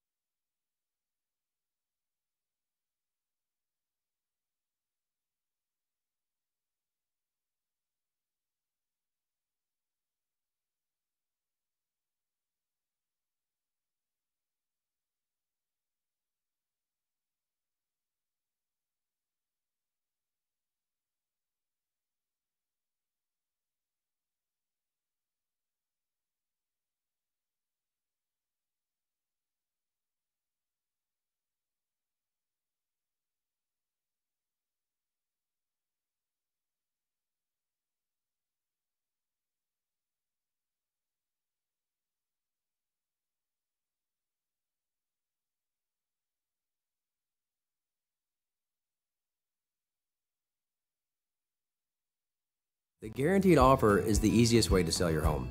It's really simple. We bring you an all-cash offer. You close in as little as 21 days. No home inspections, no lock boxes, no open houses. Go to markspain.com to get a guaranteed offer and start packing.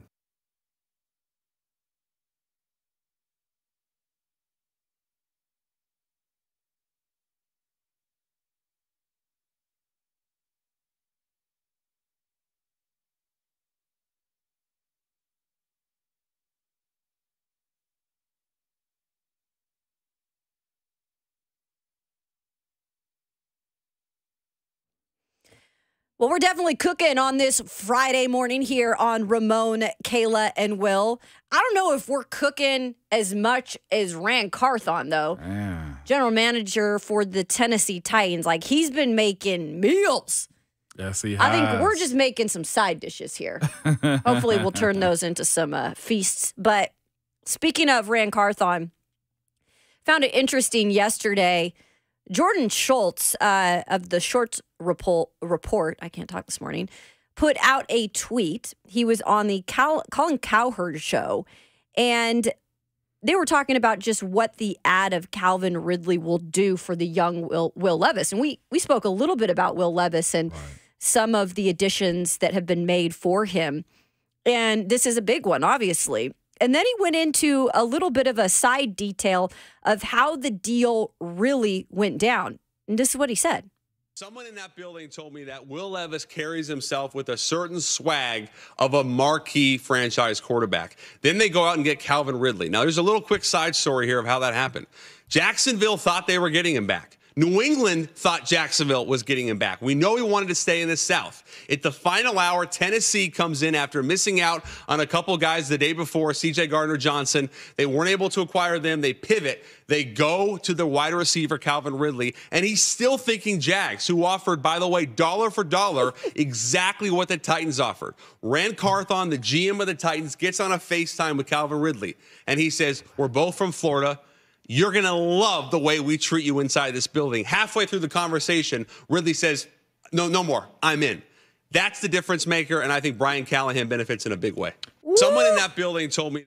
Dang. Okay, Rand. So Rand's like, we don't care if we're the Tennessee Titans and people don't want to give us respect. Like, we're starting to build something here, and players are buying in. Yeah.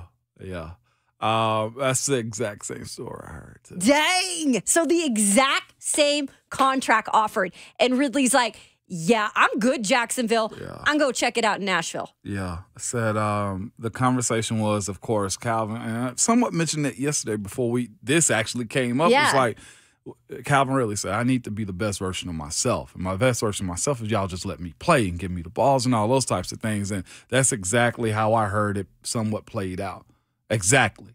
So whoever he's talking to has it very much exactly as that lines up right there. And again, when they mentioned, and we laughed about it, the collaboration words and all those types of stuff that came up, though, Kayla, sounds funny until you actually realize that stuff does matter, and relationships do matter, and reputation does matter also. And I know, again, all of this is awesome in the offseason before everything gets kick-started. Right? Mm-hmm. But the idea that you can attract a player like Calvin Ridley, who was set to go back to Florida. And again, we're not talking about a difference in pay. We're talking about it's a tax-free state in Florida, tax-free state in, like, it lines up identically to where it was more comfortable for Calvin Ridley to stay in Jacksonville. Where he knows his quarterback too, and where it's not even an unproven quarterback in Trevor Lawrence. And he's still like, yeah, I want to go up there. It was a conversation. Like I said, the Florida connection conversation was a big part of it also.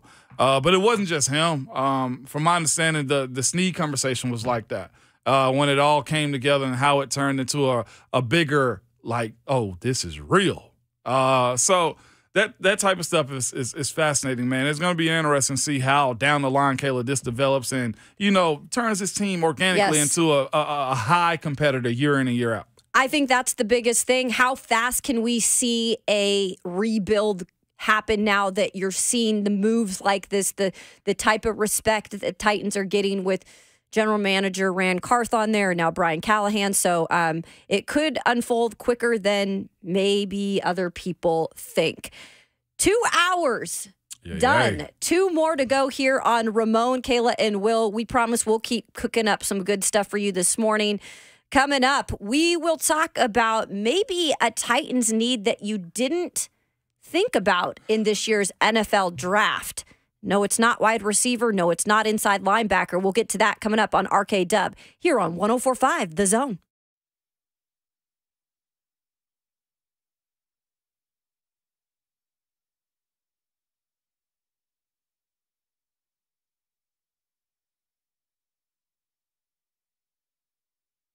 It's Ramon Foster for Secure Lawn, here to tell you, man, I don't care where you stay in the middle of Tennessee, they will get to you. If you have some lawn maintenance that needs to be done, as far as the weeds, as far as making it greener, as far as being able to keep your shrubbery together and growing and well together, well, guess what? Secure Lawn is the company for you. No, they will not take away from the person that cuts your yard. They will make sure your yard is better for the people who cut it. Also, one thing I love about them is this, though. They've been here for over 20 years in the mid-state, all right? No, and they're not selling to the big companies who are buying out a lot of the companies around here also. So you don't have to worry about contract changes, quality changes, your tech changes, none of those things, all right? When you get Secure Lawn, if you go to their website at Secure Lawn, you're able to talk to somebody on their website or simply call them also at 615-893-8455 to get them over to your house to spray some of their awesome sauce on those pesky weeds so you can have the best lawn in your neighborhood. Again, Secure Lawn, call them at 615-893-8455 or go to securelawn.com.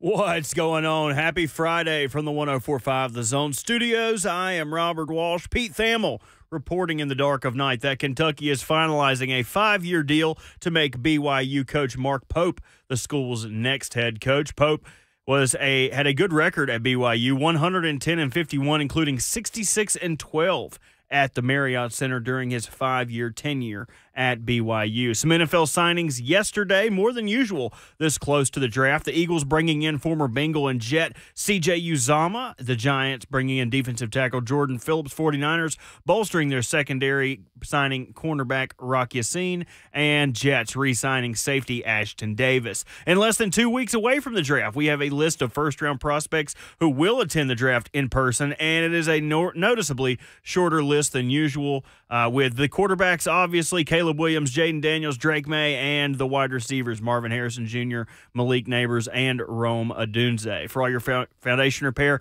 and waterproofing needs, visit USSTN.com. Breaking news at once on your home for the Titans and the Vols. This is 104.5 The Zone.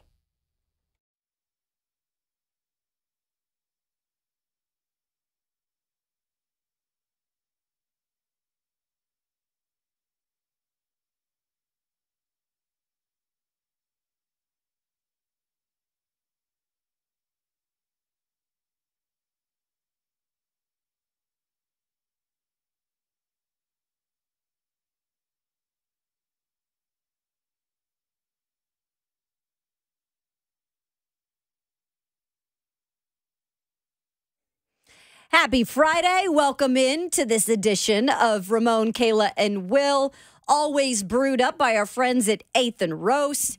They've got locations all over Middle Tennessee, 8th Avenue, Charlotte, Midtown. They've got 2 in the airport. Of course, you can always find your favorite retail bag, Kroger, Publix, Whole Foods. They're all over the place. They're even on Uber Eats now. So you can get it to you quickly wherever you want. And we have a fun show this morning. We've been having a lot of fun. We've got Ramon Foster here. He always is cracking the jokes. Every once in a while. I'm office funny is what I am. I'm office funny. Don't put me in front office of funny? Yeah, don't put me on the stand-up Don't put you on the stage. Nah, That's what I was going to say. Okay, so not. don't go to Zanies. You're not going to see him at Zanies. Absolutely not. Okay. Now, Robert Walsh, on the other hand, I could see him doing a little set at Zanies. Got a routine.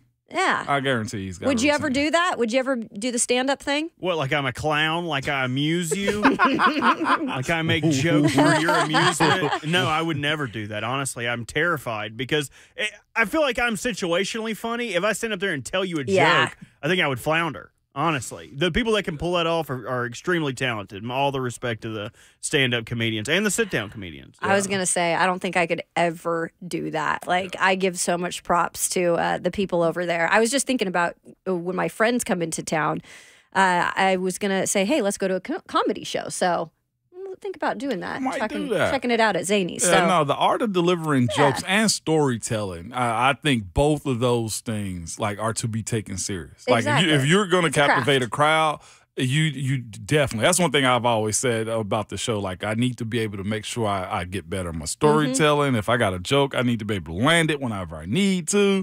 Because it is an art, man. You got to take it serious too. And those people do not joke around. No, they don't. They do, but they don't. I get what you're saying there. Yeah, you feel me. Okay, so we're talking a little bit about the Masters earlier. Just wanted to give you an update. The first round is about to wrap up. Tiger Woods is now at even. He's at 16. So drop back 1, but looks like he's still holding it together here. So he's still got plenty more golf to play here as he starts his second round later today. We brought up the fact that Rand Carthon is obviously cooking. He's bringing some big players here. You've got Brian Callahan, who's an offensive-minded guy now, and hopefully going to change the look of this offense for the most important part of it, which is Will Levis. So we've talked about some of the wide receivers that they've added in Calvin Ridley. You've got D-Hop now. You're maybe thinking they could go wide receiver somewhere in the draft. But I think a need that wasn't really thought of right away, just because they've done drafting with this position in the last couple of years, is tight end. And you see last year they are able to draft, and get a guy in here from Cincinnati. And then you see a guy in Chigaconqua the year before that from Maryland. And Chig was supposed to take the step this year. Josh Wiley was just a rookie. And we kind of saw some ups and downs with him because of injuries. And so I think when he was asked about tight ends during the presser earlier this week, we maybe didn't expect as much of an answer like this, but he said, we only have 3 tight ends right now. That's not what you're going to take into training camp. We certainly need to add more. Now, you could look at this as depth is a thing that they have to have. And he mentioned we want at least 5 or 6 tight ends in training camp. But do the 2 tight ends that they have, do they fit what they're looking for? Can they do what they want them to do with this new offense? I think they're capable. I definitely think they are. I think you got 2 different styles of tight ends too. To where Chig is a short, quick down, quick in space type of guy, and it seems like Wiley went the role that he somewhat had last year was down the field, hitting the seam on the sideline, 1-on-1 with guys, using his size and his attributes that he was born with. So when you look at what they've done, I guess the biggest issue, Kayla, with them saying yes, we need tight ends. One is for the competition to make it through training camp. He acknowledged we need 5. So you're still too short. But the other side of those 2 guys is this. They hadn't done a lot. We looked at, like you said, last year, as Chig having the opportunity, whether it's injuries, drops, whatever the case may be. It's not the second-year jump that he wanted, right, last year or in this past 23 season. And then Josh Wiley can stay on the field. It was encouraging to hear Coach say he's added muscle. I thought about that too. And that is a part of this also, Kayla, is learning how to be a pro, and that's adding muscle or shedding weight either for dudes that need to. But for dudes like Josh Wiley who seem to, take those bad hits and get injured and can't stay on the field, maybe it was training. Maybe it was, hey, you need to bulk up a little bit more so you can take these NFL hits. There is an adjustment period. But when you look at who's available as far as veterans around the league, one name pops out, of course, because his father's a legacy tight end himself, and it's Bryson Hopkins. He's available as a young free agent coming out. The tight end classes, as it pertains to the draft this year, I'm not sure if there's anybody that you want to reach for as far as saying, hey, we'll take this guy in the second round if you're looking for an immediate playmaker. Because as we get to, there's no 3rd-round pick as it stands right now. We're looking at 4th, 5th, 6th, 7th-round guys. What are you going to ask those guys to do? Are you looking for, hey, not just a tight end, but are you looking for a playmaker on special teams? Are you looking for that type of guy because the incorporation of the kickoff return and just because you need bodies too? So when we're asking this team, Coach Callahan and his offensive staff, when you mention you need tight ends, my question is, what kind of tight end are you looking for? Is it because, as I said a second ago, these 2 guys don't have a long rap sheet as far as the plays they've made in this league? And it's very scary sometimes going into a season not knowing what your playmakers are capable of. If you're asking Chig to be that guy, he had the opportunity last year. And because of drops, because of, just the lack of the ball going to him, it is a big question mark. So I get it. I didn't expect him to say that, though, Kayla. To be like, we need tight ends. I didn't either. It's probably this, too. I think these coaches are doing a lot of coaching through the press to where they're saying this stuff out loud so that everybody hears it. So now the magnifying glass is on that group in that position. The pressure's on them to perform. They have to respond to what these coaches are saying in the public space right now because as much as we think we love Chig and we love what Josh Wiley is capable of, here's the other part behind that. They've got no Pro Bowls. They got no big-time plays. They have no big amount of yards as it pertains to their pass catching skills, right? And this offensive staff is new. Everybody is under the gun as far as performing for this group. They didn't select Josh Wiley. They didn't select Chigaconqua. Right? I mean, Rand, I guess, technically was part of the Josh Wiley selection. But he's always said his job is to appease to the head coaches and the offensive staff and what they want. So they were picked before him for the old coaching staff, right? Yeah. And the way you got to view this situation is look, y'all got to go prove it to me. The same way that we probably question, like, why did you sign Sadiq Charles? He hadn't played a whole lot, and you got a million questions behind a guy like him. Well, you know what you have to say? Bill Callahan signed off on him. Brian Callahan signed off on him. And Coach Holtz signed off on these dudes, right? They didn't sign off on Chig or Josh Wiley. So it's fair, Kayla, to say we need tight end help, right? Because, again, they're trying to compete. The AFC South has gotten, on paper, stronger. Yeah, it is. At every team is doing their part. I mean, Houston is clearly the out in front a little bit more than Jacksonville and the Colts right now. But the Tennessee Titans have also made some significant moves in trying to make this team better as fast as they can. And you're right. The jury is still out on both of these tight ends. And I did like the fact that Josh Wiley has added some pounds. I believe he could be a guy you could use in certain situations. Look, I even look at the red zone situation with the Josh Wiley type. Could we use him a little bit more in those types of situations? You're not going to have Derrick Henry anymore down there. And hopefully you won't have to rely on, you can rely on maybe some other certain types of ways to get in the end zone too. It is. But I look at that. And then with Chig, I truly do feel like he was in his own head at the start of last year because he did have so many high expectations moving into last season. I mean, I would listen to fantasy football channels and it would be like, you better pick Chig up. Yeah. Chig's going to be one of those guys. And he didn't necessarily live up to the hype last year. He played in all 17 games, but 54 receptions for 528 yards. I remember on this show, we were predicting him maybe even to have 800. Yeah. Or what he kind of needed to have because there wasn't much of a, in terms of skill players around Will Levis last year. Right. So he definitely needs to take the jump, and I think he can under this staff, but you got to add depth. I don't care how you do it. There's guys out there. You've got to bring in competition. It's a position that, if anything, is gaining ground in the NFL. Like we're talking about some of these tight ends and how they affect the game. So we'll see what they decide to do with that. But even if you draft one late, maybe that you see has that potential, depending on your needs. And that's the thing about it. What are you asking the tight ends to do? 400 to 800 yards is what you want out of that group, right? But it's got to be good. And they also got to be an extension of the offensive line, too, being able to block. Callahan said that, too. It's not just the offensive line that needs to have, protection on their mind. It's the other guys around him. So should be interesting. And speaking of pass catchers, the one pass catcher I think that is being targeted the most in terms of what he needs to do next season is certainly Treylon Burks. So what does he have to do? And I think the biggest question is, can he shine under a new coaching staff that is kind of being known to develop players?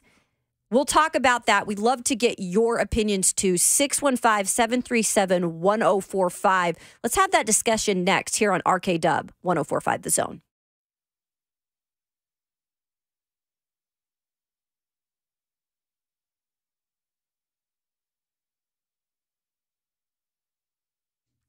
Nashville is such a great place to live. We have great sports, great entertainment, great restaurants, and we also have one of the top volume Ford dealers in the country right here in Middle Tennessee. That's Two Rivers Ford, if you didn't know. If you haven't checked out Two Rivers Ford lately, they've pretty much got something for everyone. If you're a business owner, Two Rivers Ford has a commercial fleet division, an entire team dedicated to getting your work trucks and vans for the best price and the best financing. And they deliver what you need quickly because they know time is money. And did you know that Two Rivers Ford has a mobile experience division also? Yes, it's 2024, and everything comes to you now. Well, Two Rivers Ford comes to you also. If you need maintenance on your vehicles, they'll perform basic maintenance like oil changes or new brakes right at your home or office. Or you can schedule a pickup and delivery service. Two Rivers Ford will come pick up your vehicle, leave your loaner, service your vehicle, and bring it right back when it's ready. And guess what all these mobile services options cost you? They're the exact same price you pay at the dealership. So when it comes to purchasing a vehicle also, Two Rivers Ford team of experts, they have a team of experts for every type of vehicle. They have electric vehicle and hybrid experts, Bronco experts, work truck experts. You'll always be in excellent hands with Two Rivers Ford team. And in case you didn't know, the sales team at Two Rivers Ford doesn't work on commission. They're there to service you, answer your questions, bring a vehicle to your home or office to test drive, whatever you need. They just want to make sure the experience is the best that it can be, because there's a reason Two Rivers Ford has been around for over 4 decades. Two Rivers Ford, the South's most trusted Ford dealer.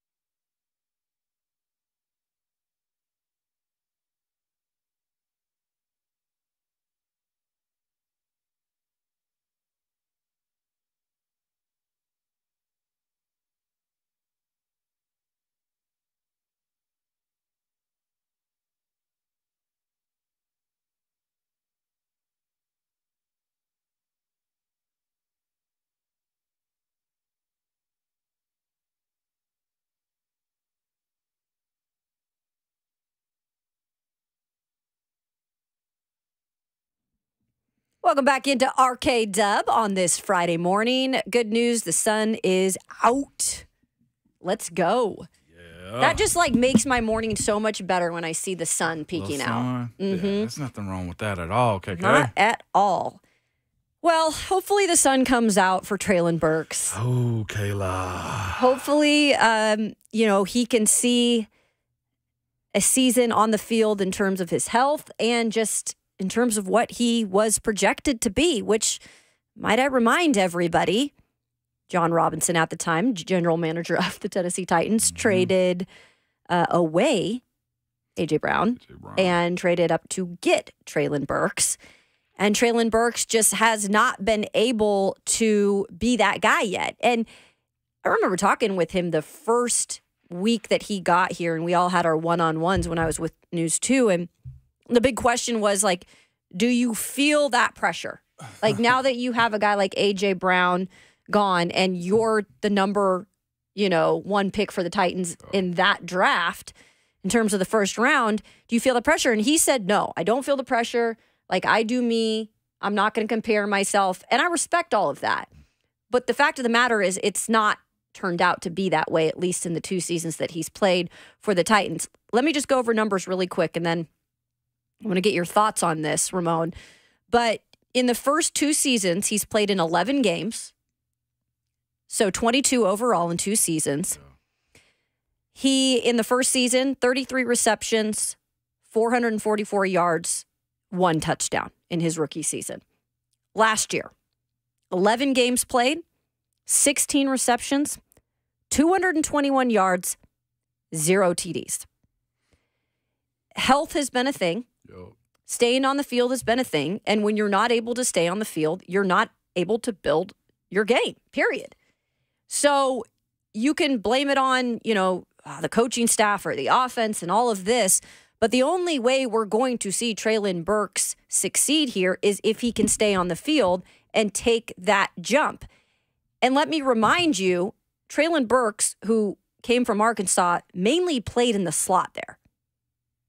When he came over here, we didn't see that as much. Put him outside for the most part. They absolutely did. You asked him to play the role of who again? A.J. Brown. A.J. Brown. Yeah. However, when the Titans staff was asked about him specifically this week, when Brian Callahan was talking about the slot positions, Treylon Burks' name was not brought up. And with 2 outside guys who you assume will be DeAndre Hopkins and Calvin Ridley, where the hell does Treylon Burks land now in his role? Where does he land? Hopefully on the field for 17 games. Let's get there first, right? Let's make sure we get there first. And I think last year he was on the trajectory to do that, right? Kayla, with he came back thinner. He was in shape. You could tell he was in shape, and then the injury happened in Minnesota in the preseason. So here's the thing, though, too, and I said this yesterday on 3HL for the most part. Treylon's situation was botched to begin with. In a sense, not botched, but it seemed like the coach and the GM didn't agree with what was happening. Whether Vrabel wanted to keep AJ or not, or whether it was good business that they got rid of him, you ended up picking Treylon because there was, here we go, I'm going to say, need. There was a need to go get a wide receiver. There was a need to go get a playmaker for this offense because you just lost AJ. I think if we can go back and do a poll on this one, how do you feel about this trade? I think it'll probably get an F from the fan base. Period. Right, Kayla? That's where you at on that one? Mm-hmm. Just listen to people talk about this. I think it's pretty much an F on how the fans feel about this because it's netted you nothing. But when you look at the style of offense that's been here for the 2 years that Treylon's been here as a Tennessee Titans, you know this. It's been run predominant. Yeah. It's been focused on Derek and the compliments around him, right? And that's why we're getting to this point now to where it was a hard change to be made, but it had to happen. And when you asking somebody to come here to be the sideshow for everything, the sideshow to the run game, then it makes it problematic. That's why you got to go get veteran guys. Like you remember signing Julio and those types of dudes and Robert Woods and such. Like Treylon's rookie year. You want to know this is going to break some hearts right here. His rookie year, do you want to know what the passing game was the highest leader? Please share that with us. Robert Woods was your leading receiver. Give us the numbers.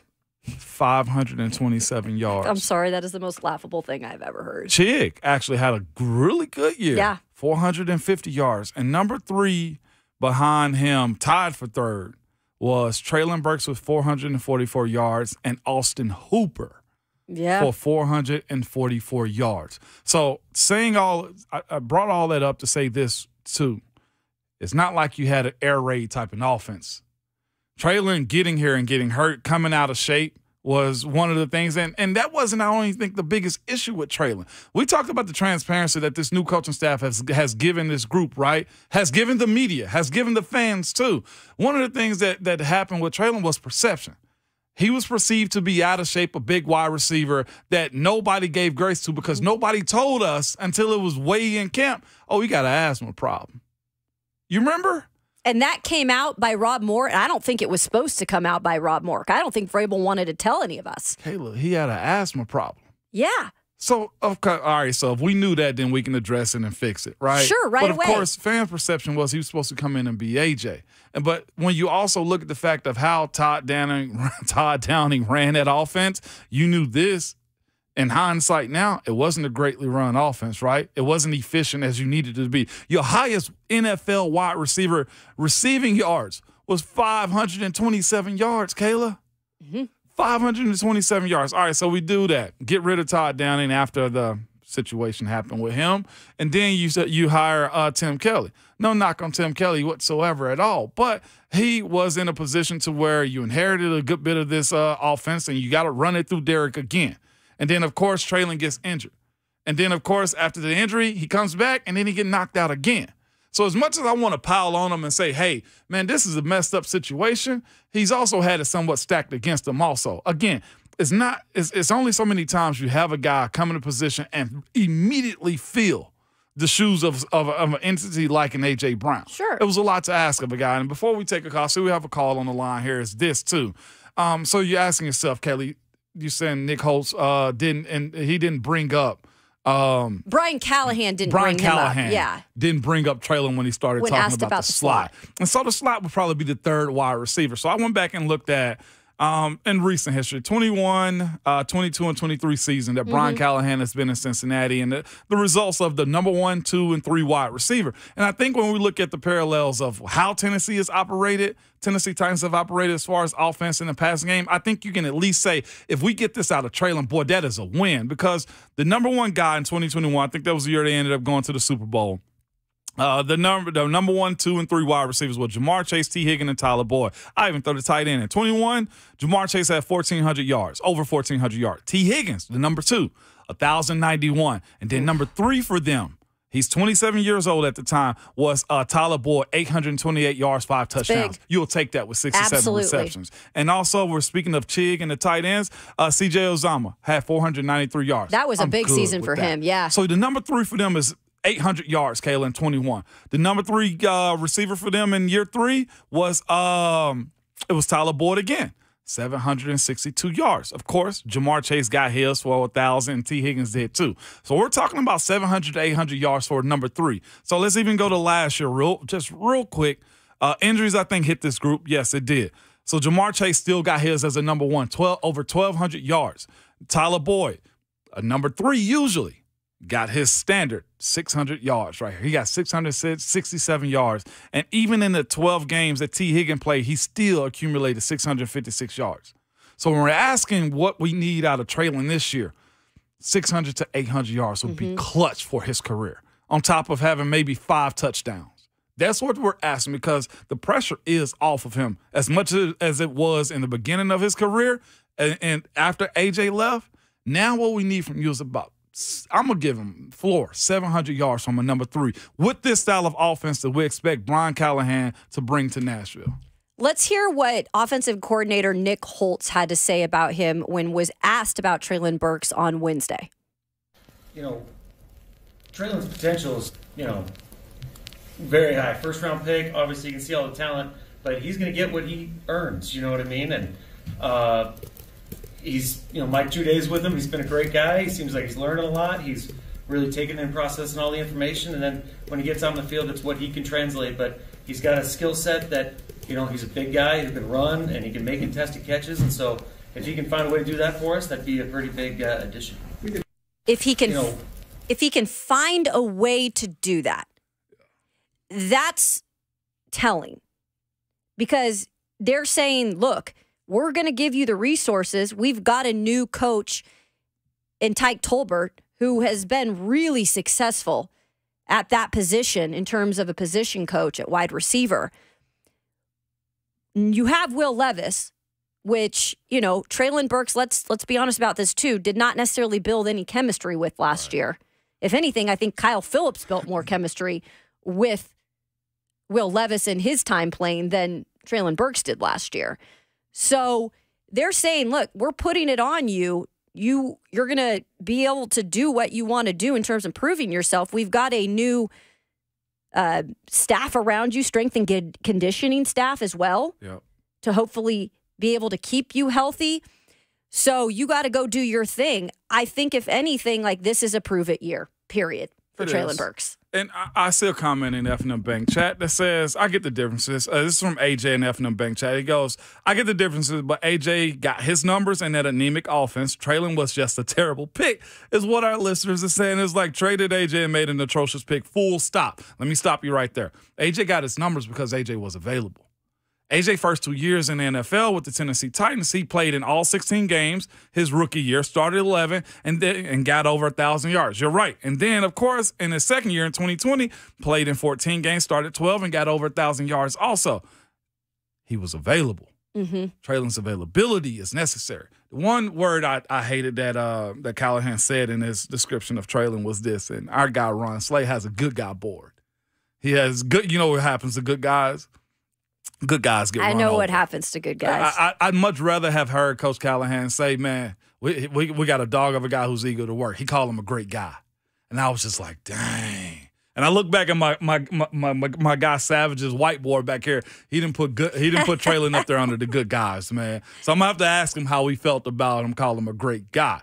Because when you talk about players sometime, what you want, the first things to say come out of a coach's mouth is, man, he's a hard worker. He's a dog. He's a dog, man. He's a playmaker for us. Treylon's got a lot to prove. He does. But here's the thing. With Tyke Tolbert being here, with the efficiency of what we think Brian Callahan and Coach Holtz can call an offense, with us knowing this also, the ball will be spread around. And if you got to focus in on Calvin, if you got to focus in on D-Hop, right, and if you got to focus in on Tony Pollard and also Tajay Spears, Treylon is there for the taking. So as many people want to pile on to him, and I agree, Treylon deserves it. In the NFL, either you do or you don't. Yeah. You're judged by simply this. No one's babying you. No, and here's the judgment too, Kayla. It's always been described to me as this. You either above the line or you below the line. And everything in the middle, it handles itself. All right, you missed a block, gave up a sack. All right, you had a couple drops. But was the entire game above the line or below the line? That's what we got to decide for Treylon coming up into this 24 season. And you can only hear so many times, well, he has a high ceiling. Well, he has potential. That's fine. But at some point, you got to reach it or you're out the door. Right. And so Treylon has the opportunity to do it this year. And by the way, young fella, pick the brains of the two men that are in the room with you, and DeAndre Hopkins and now Calvin Ridley. Pick the brains of those two men who have done it and done it successfully and are in their 30s and still balling out. Take advantage of the opportunity in that wide receiver room that you have. Spend the extra time to get it from the guys that have done it the best. Let's go out to Mike in Cleveland. What's up, Mike? What's up, Mike? There it is. We love it. Yeah, scaring people on this rainy Friday. You should see the car in front of me. But yo, what's up, careful. Yo? What's up, Mike? I know it's Friday. It's a music drop day, man. I know you ain't got no content today, man. So what else we got? I only promote my music when Will is there, just to dig in his skin a little bit. So when he comes back, then I'll have a surprise for him. Little knife twist right there.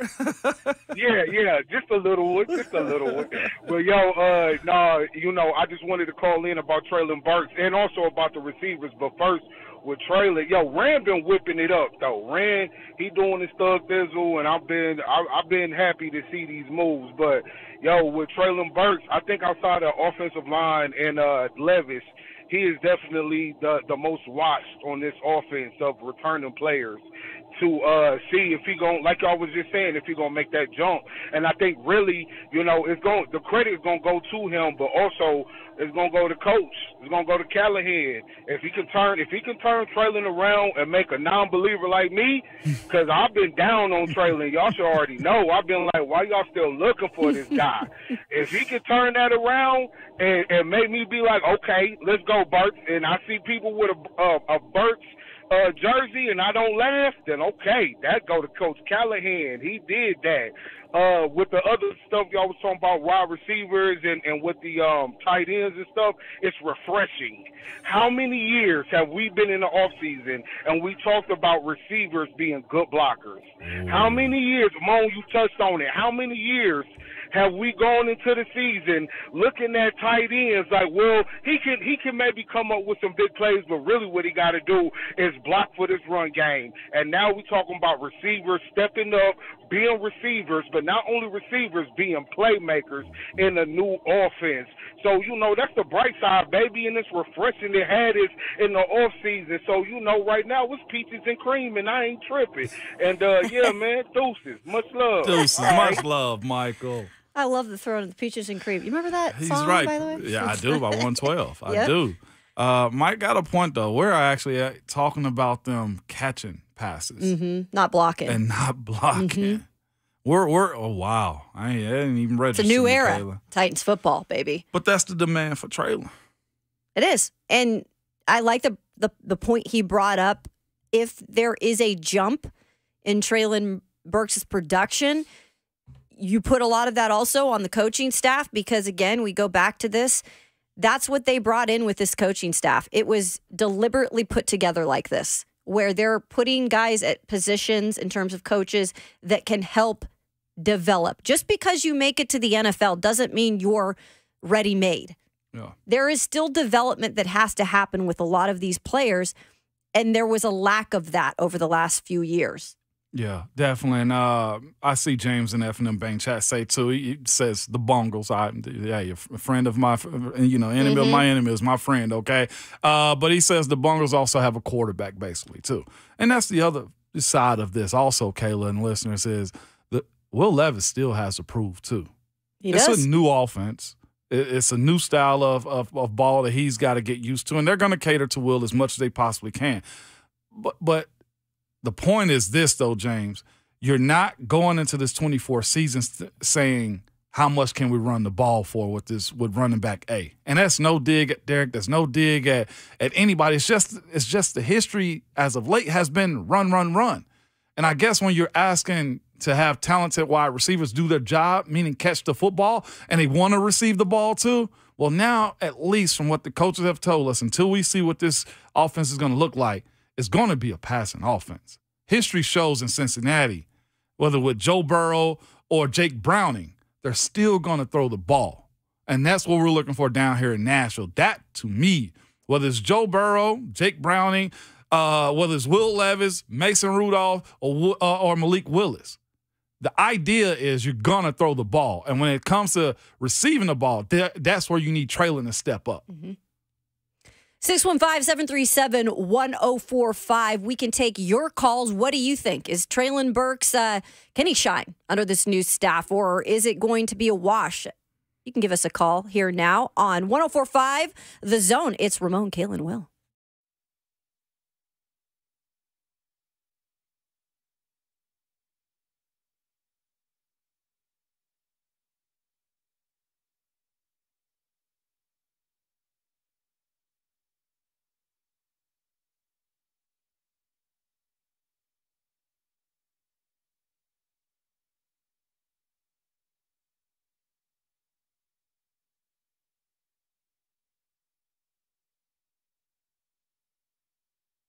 Hey, it's Kayla Anderson with QC Kinetics. And did you know they are the future of medicine? That is right. If you're tired of achy joints, which I know I definitely am, if your joint pain is keeping you from doing what you love to do, you can call QC Kinetics now.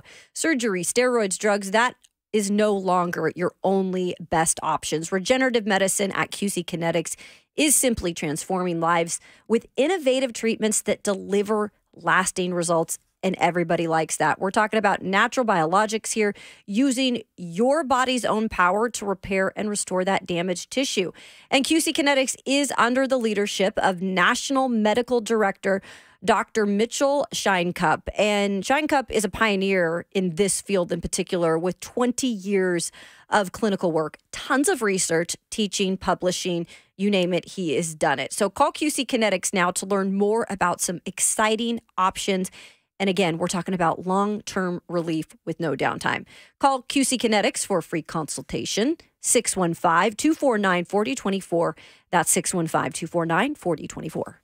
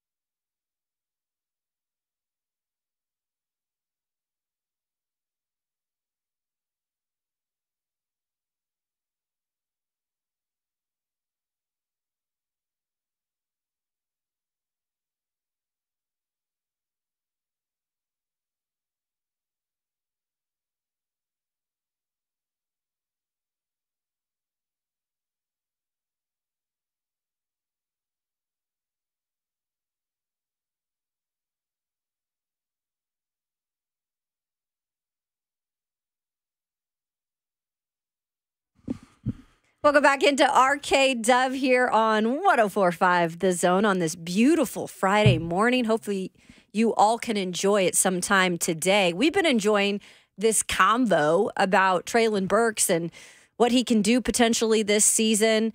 Mark in the Borough joins us with his thoughts. What's up, Mark? Morning, Mark. Good morning, y'all. Y'all holding it down.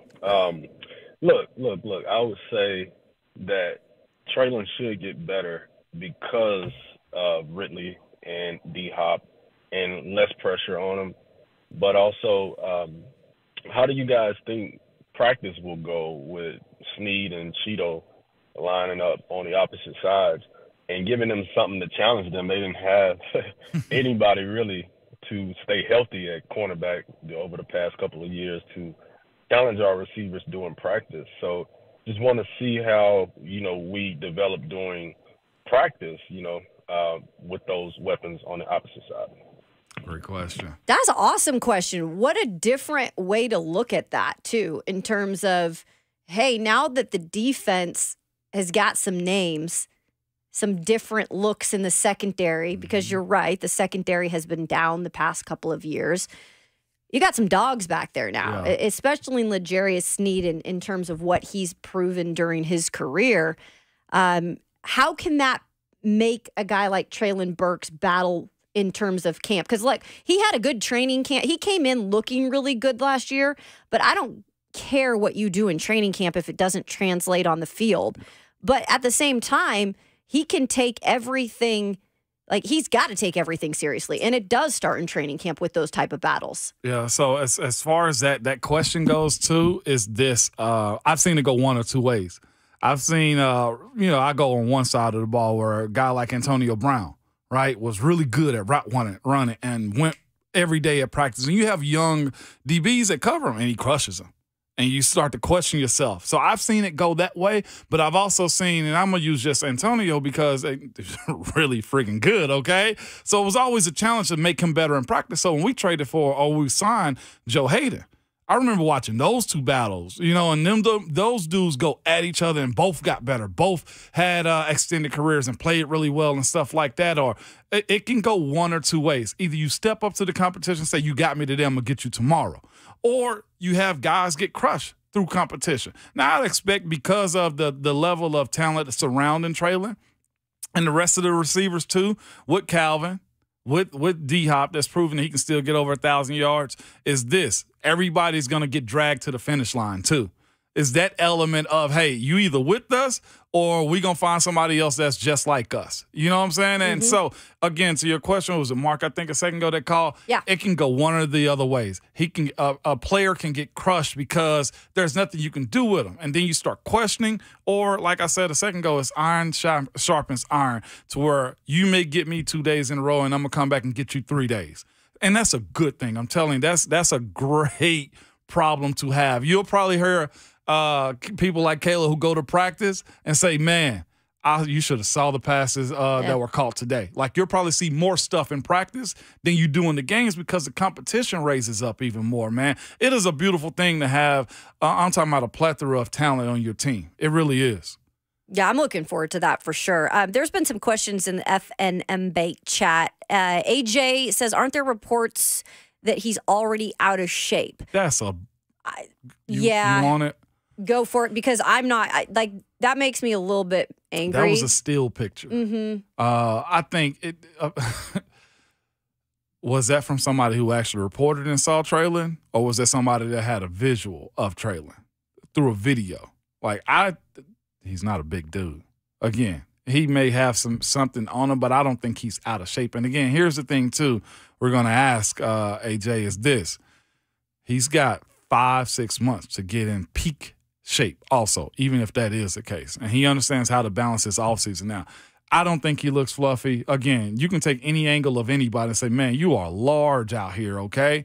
I'm not going to give Treylon that because, again, they said he was in the building this entire offseason. He's been working and stuff like that. So it is what it is. I'm with Savage right now. That's tomfoolery. That was I don't want to call this person, whoever it was, a blogger who put that out there. But anybody can catch a still image of anyone and make it look however they need it to. Let's wait until he's on the field to be making assumptions about that. I don't think that's fair at all for him.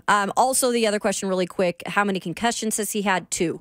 So that's also something where you got to be. He's wearing the thing around his neck now. Is he? Okay. Yeah. So Good. we'll see how that evolves too, because you do not want to continue to go through that in terms of the concussions. All right, coming up next, because we are 3 hours down. We got one more to go. So throw the 4s up. It is the final hour of RKW. I want to ask you about this because it's been talked about that the NFL draft will have not many attendees this year, Ramon Foster, in Detroit. Are we seeing a different era of how the draft will be looked at in terms of those first rounders actually being at the draft? We'll discuss that.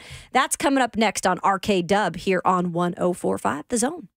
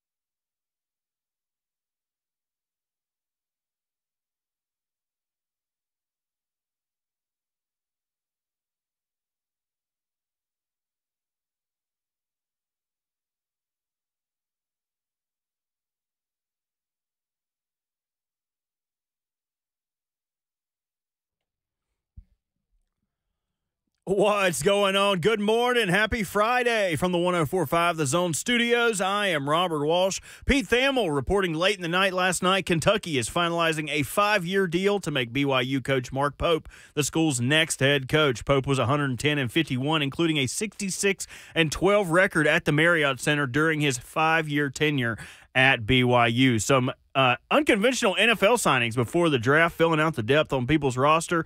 Going into the draft with no needs, the Eagles bringing in tight end C.J. Uzomah, former Bengal and Jet. Giants bringing in some defensive tackle help under Jordan Phillips. 49ers adding cornerback Rock Yassin, and Jets re-signing safety Ashton Davis. Speaking of the draft, less than 2 weeks away, we have a final list, not a final list, the first list of first-round prospects who will attend the draft in person, a noticeably shorter list than usual with 13 prospects, notably the quarterbacks, Caleb Williams, Jaden Daniels, Drake May, and the wide receivers, Marvin Harrison Jr., Malik Neighbors, and Rome Adunze. For all your foundation repair and waterproofing needs, visit USSTN.com. Breaking news at once on your home for the Titans and the Vols. This is 104.5. It's Friday. I can wait all day. The Zone.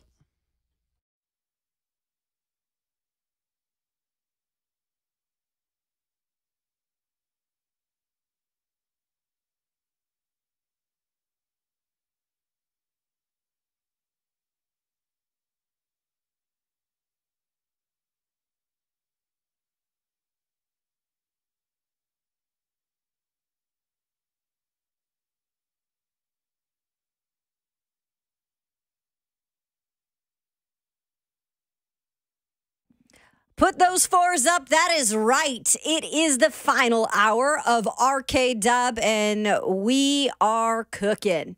That's right. Starting your morning off right with the guy over here to my left. That's Ramon Foster, VFL, and spent quite a bit of time in the NFL as well. We've got Robert Walsh behind the glass. I'm Kayla Anderson.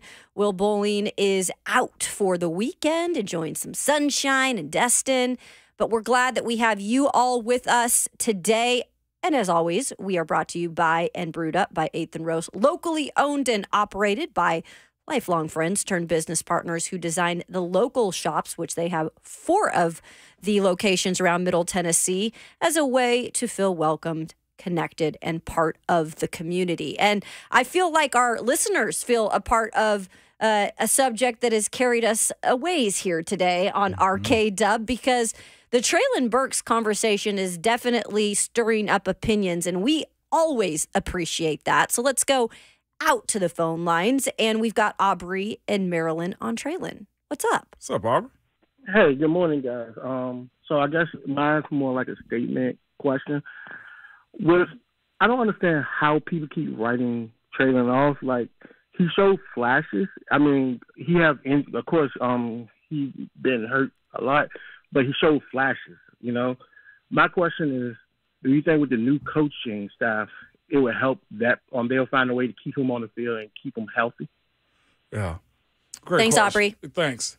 For me is this. The volume of passes that we expect to go up for this squad, I think is fair to believe that Treylon will have an uptick in production if he shows he doesn't have butterfingers and can stay on the field. That is exactly what it is. I told you that the number 3, who's been Tyler Boyd for Cincinnati for the last 3 years at least since Jamar Chase has gotten there, he's averaged about minimum 700 yards a year when you average it up. He's had 667. He's had over 800. He's had over 700 yards the last 3 years. If you're telling me my number 1 and my number 2 can both get 1,000 yards and my number 3, for example, maybe Treylon can get me at least 700 yards, that's a good year for Treylon Burks, considering he hasn't been on the field. And then you also look at him and say that, again, whether they draft a receiver this draft or not, you at least know that you got a playmaker, pass catcher out of Treylon Burks that you didn't see in the last 2 years he's been here.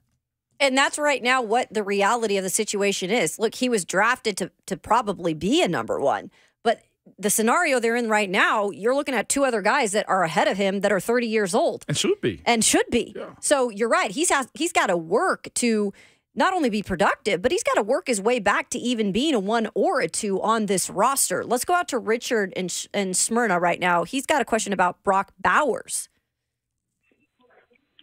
Hey, good morning. How are you? Good morning. Hey, he's been my favorite player. Now, I'm an Alabama fan. And I told everybody when he graduated, I would throw a Brock Bowers going away party just to get rid of him. Because this guy, if you watch him play, averages 20 touchdowns. Guy can make one-handed catches, always gets open, big hands. In fact, he actually almost single-handedly helped Georgia beat Ohio State last season during that playoff game. If he hadn't made that catch in bounds with the out of bounds and squeezed the thing, they would have completed the drive and actually would not have probably gone to the national championship. Continued. This guy is a beast. 6'4". He was a man coming in. 6'4", I think 6'4 and a half, 250 pounds. Mm-hmm. I mean, if they are signing receivers, I mean, this guy can be. I thought they should be their first pick. In fact, when I show people that are Titans fans, their jaws dropped. Who is this guy? I said Brock Bowers. I said, man, go for him. Do you think it's a chance we could get him, or would go for him, or is that he's not in interest? Thanks, Richard. Thank Richard. He's definitely an interest. Mm-hmm. But it's a matter of, do you pick a tight end in the top 10? I think Will is giving us the stats like the history shows top 10 tight ends don't fare that well. And again, if you're picking a tight end in the top 10, the role that you're asking him to play is to be a 1,000-yard receiver also. I'm not sure if you want Brock Bowers to be the focus point of it. He needs to be a great tool, a great weapon, and will be for some team. I just don't know if you're in a position to be picking at 7 if you don't move back to take a Brock Bowers is where I stand on that one, Kayla. Again, now, if they move back to 12 and one or two of the tackles that you wanted is gone, the wide receiver's not there that you like, yes, I'm all in on Brock Bowers. I made that argument about 2 weeks ago, Kayla, and by saying, look, I like the idea that you can go get a guy like him if you move back. That's where I am with him. 7 is too rich for Brock Bowers to me. Yeah, I'm with you on that point. But we've also heard the Indianapolis Colts tied to him and possibly going up to get a guy like that where, you know, he could be very beneficial to really anybody's offense. But they're looking for pieces, too, to help out a young quarterback in Anthony Richardson. I'm with you, though, Ramon. I think at 7, that's too high for me to take Brock Bowers over even a Malik Neighbors or a Roma Dunze, in my opinion. But if you trade back, maybe there is a scenario where he's there a little bit later and you can get him. And you can get some more in terms of draft stock because, again, I keep bringing this up, but I think it's such a big deal. Like, no third-round pick. I can't get over that. Yeah. And maybe they find a way to get that done as well. Maybe. So, but, Richard, I'm with you. Yeah. I don't think you can count it out. No, you can't count it out. And I think as high of Brock Bowers as you do, Richard. But as far as his team's concerned, I don't know if you want to spend that number 7 pick on the tight end like him. After 10, all right, now we start having a conversation. So Brock Bowers will not be at the NFL draft in Detroit in a couple of weeks. I think it's smart. Yeah, and that's why I want to ask you. Look, Ian Rappaport of the NFL Network came out yesterday and announced there are 13 prospects headed to the NFL draft.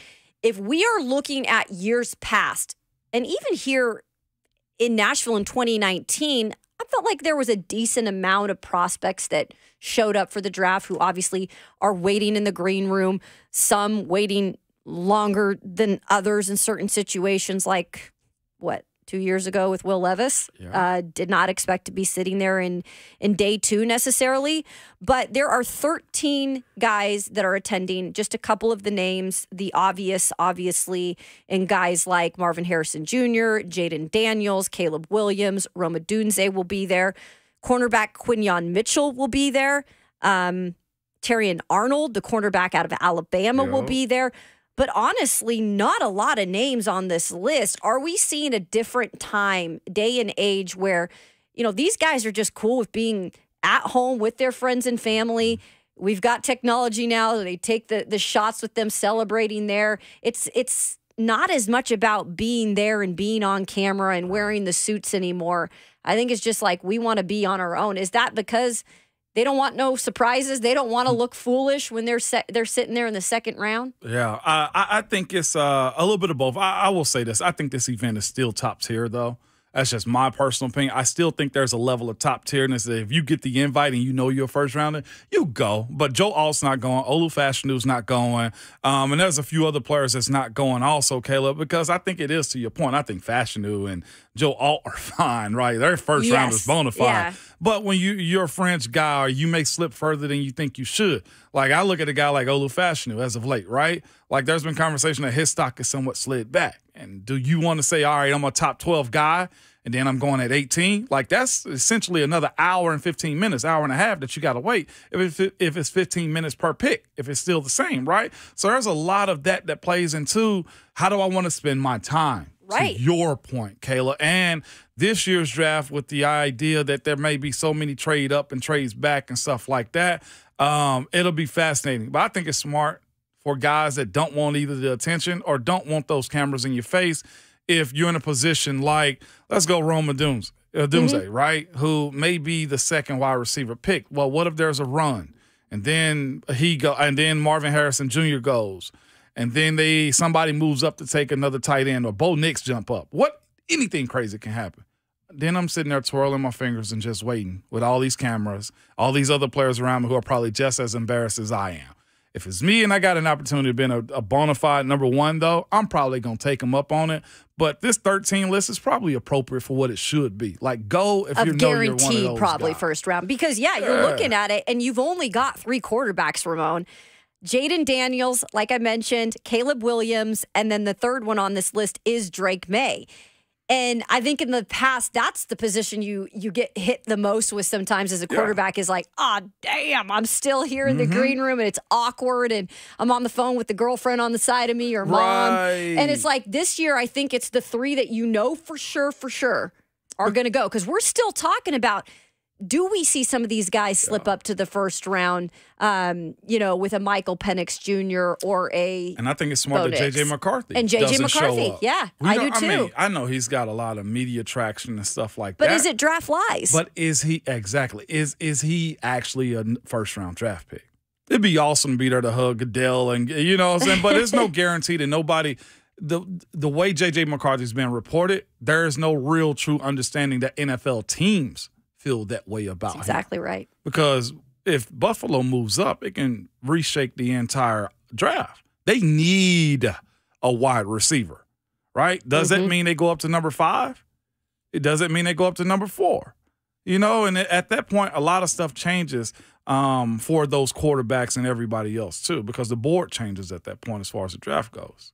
It's going to be fun. I have a feeling there's going to be some chaos in the first round, and I'm all here for it. And the cameras don't make it no better. No, they do not. They do not make it I feel like some of these guys grow up literally at the draft in these situations.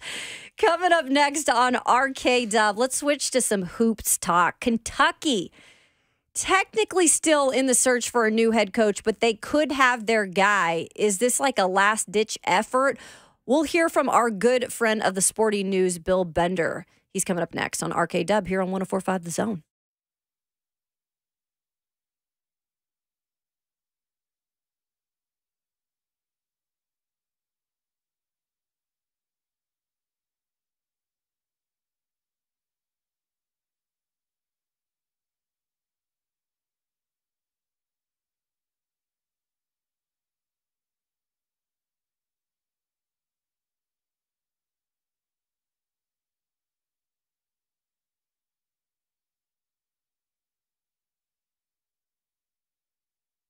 What's going on? It's Will Bowling. Do you or someone close to you find it maddening to hear conversation when there's background noise? Maybe it's while you're dining at your favorite restaurant. Maybe you're watching your favorite team play in the hardwood this past month. You're in a crowded arena, but you find yourself not hearing the person 2 seats down from you. Well, if so, I want to introduce you to my friends at Brentwood Hearing Center. They've got 5 doctors of audiology, state-of-the-art diagnostic equipment, and the most recent hearing device technology. Their goal is to get you off the sidelines and back in the game of better hearing. With over 85 years of experience from their convenient location right off I-65 in Brentwood, they have a hearing solution tailored to each individual patient. Their number is 615-377-0420. You can visit them online at BrentwoodHearingCenter.com. Schedule an appointment there today, whether it's for you or for that family member who you know is in denial about how well they can hear anymore. We've all got them. So remember this number, 615-377-0420, online at BrentwoodHearingCenter.com. That's Brentwood Hearing Center. Better hearing, better life.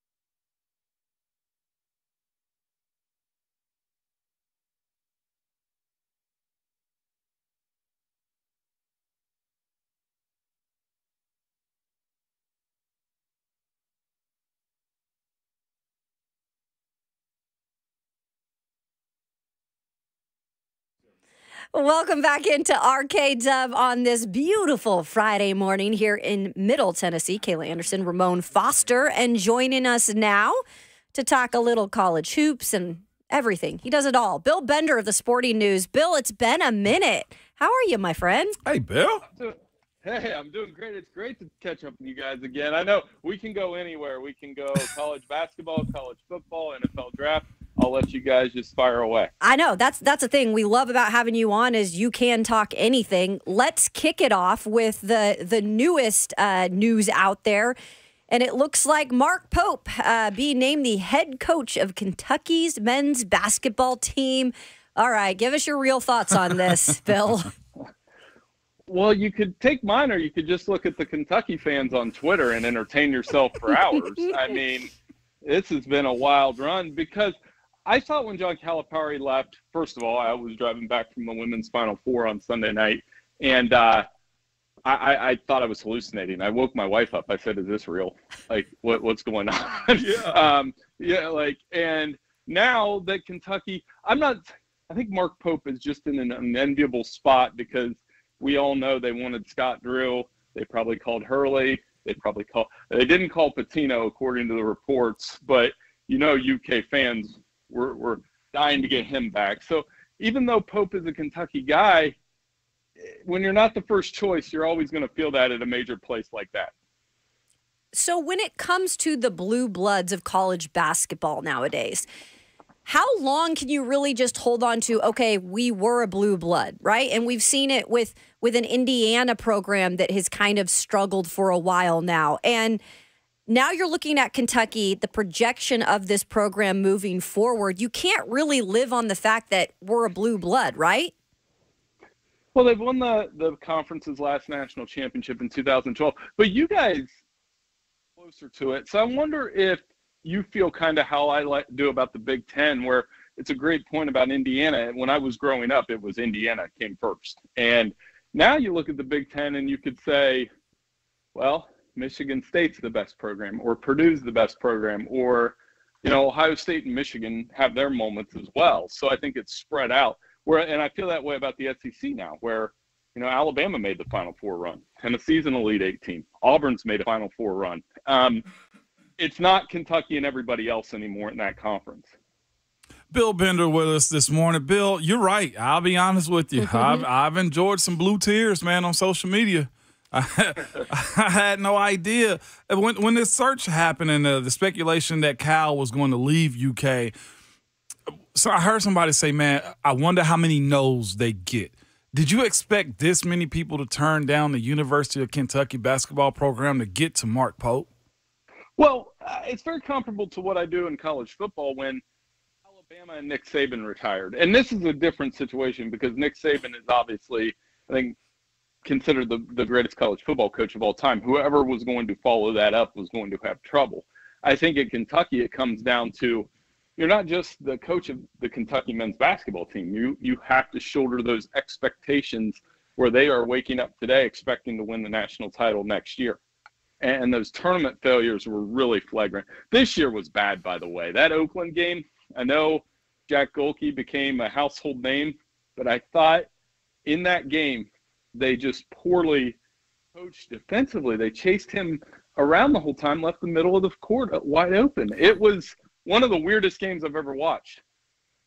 So when we get to this point now, well, last weekend when we looked at the boosters, the money people, right, as far as saying we need to make change. And, when they had their meeting with Bernhardt, it was like, man, they stripped him of some of his powers. Was that the end of it right there? And are we at a world now with everybody, every university, Bill, has money, right? Are we at the point to where you have to somewhat put your boosters to the side and say, hey, you can't make these sports decisions for us, or are they just simply too powerful? Well, a good friend of mine, Ralph Russo, Associated Press writer, had a great point last night on social media. Of the many things I laughed at on social media yesterday, he in this morning included with Jason Day's golf outfit. Yes. Ralph had a great point that stood through to me. He said, just hard to be an athletic director these days because no matter who you hire at a major program, football or basketball, it's fans, if they don't like it, you're going to get drilled. And you may have made a good hire, and they just don't see it that way. I mean, Mark Pope could do a fantastic job there. Who knows? But because he's not the popular choice, it's almost like mob rule to hire football and basketball coaches. We've seen it at Tennessee. We've seen it at Michigan. We've seen it at Ohio State. We've seen it at multiple places over the years. Bill Bender of the Sporting News, senior writer there, does a great job covering everything in terms of college football, college basketball, you name it, he covers it. Bill, so now that John Calipari is down at Arkansas, has been introduced, has pretty much said we have no team. So there is obviously a building process that has to happen.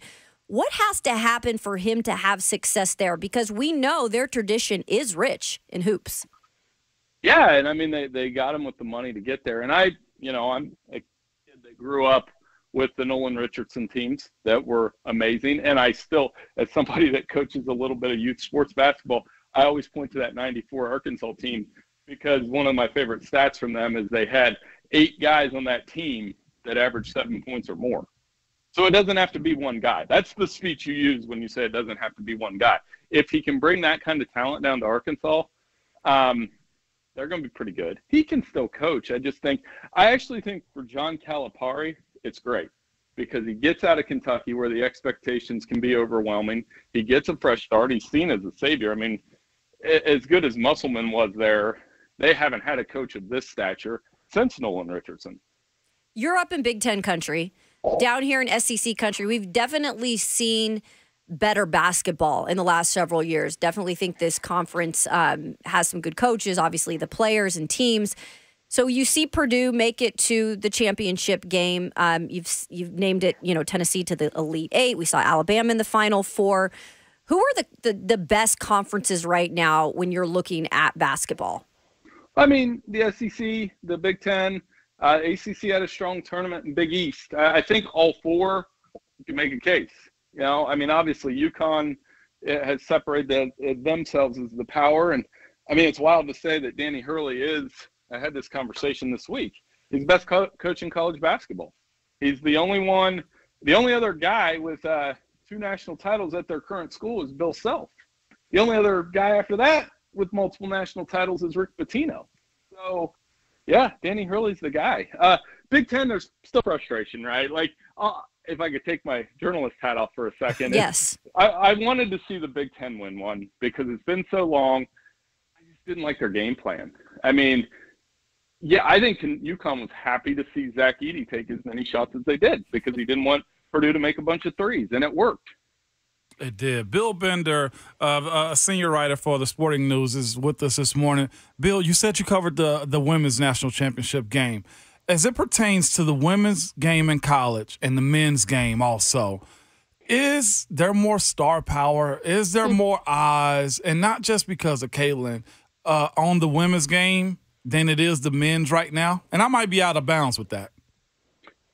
Well, yeah, I mean, by the TV viewership, yeah, and I think Caitlin had a large part in that, but I think the entertainment value was high. I mean, I was there, and, man, she controls the temperature of the arena. When she pulls up for a 3, the entire arena kind of takes a deep breath. She is a remarkable player. But also South Carolina was a remarkable team with what Don was able to do there. And, again, kind of like that Nolan Richardson team, a lot of players that could compete. They just had so many good players. Now, as far as the popularity piece, I mean, I try not to compare them too much because I think part of the problem with the men's game is,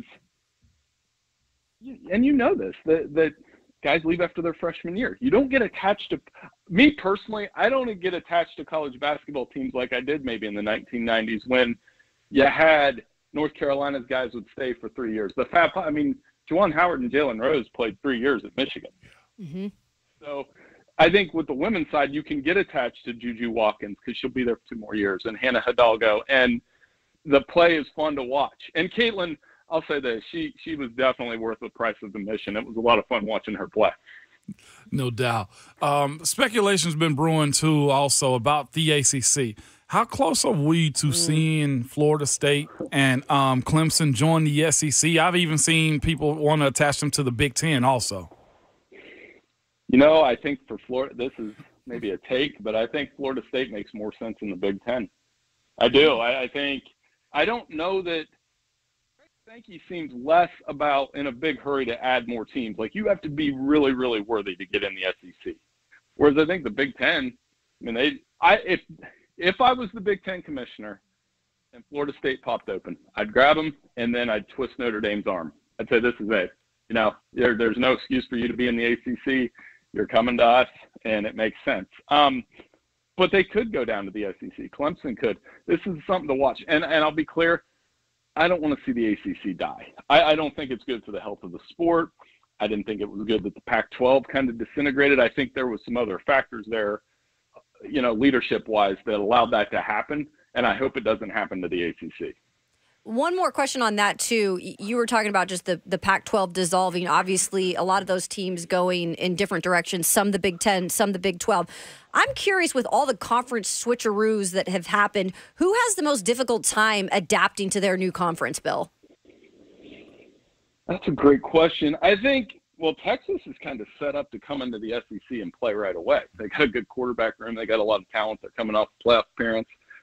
Pac-12-wise, going to be interested to see is how Washington, Oregon, UCLA, and USC adapt not only to the travel of Big Ten schools, but the style. I've sat through a lot of just brutal noon games in the Big Ten that otherwise people outside of Big Ten country, they're not watching those. So, but it's physical. It's, at the line of scrimmage, those kind of things. How do those Pac-12 schools build themselves around? I do think Oregon's positioned to come into the Big Ten and possibly win it right away. That Ohio State game on October 12th is going to be really good. Can't wait for that. I know. And just real quick, too, before we let you go here, is this. How do you expect the travel for USC, for UCLA, for Oregon to really affect them going to the Big Ten country? Well, it won't affect football. It'll affect everything else. Yeah. You heard Cameron Brink that last week. The Stanford forward said, part of the reason she went to the WNBA, she didn't want the travel. And I'm thinking of it as a parent. If my kid was on the UCLA softball team, I don't think I'd be super excited to be going to Iowa and go, you know what I mean? That's a lot of travel for families. And I think those are the sports that are going to feel it the most, as opposed to football and men's and women's basketball, where they'll be it. So if football ever breaks off and does its own thing, just have the conferences be the way that they are. Yeah, and I think eventually that's the way that we probably see it go, Bill. Bill Bender of the Sporting News, you can follow him. Great work on Twitter at BillBender92. Bill, let's not wait again for like 4 months to do this again.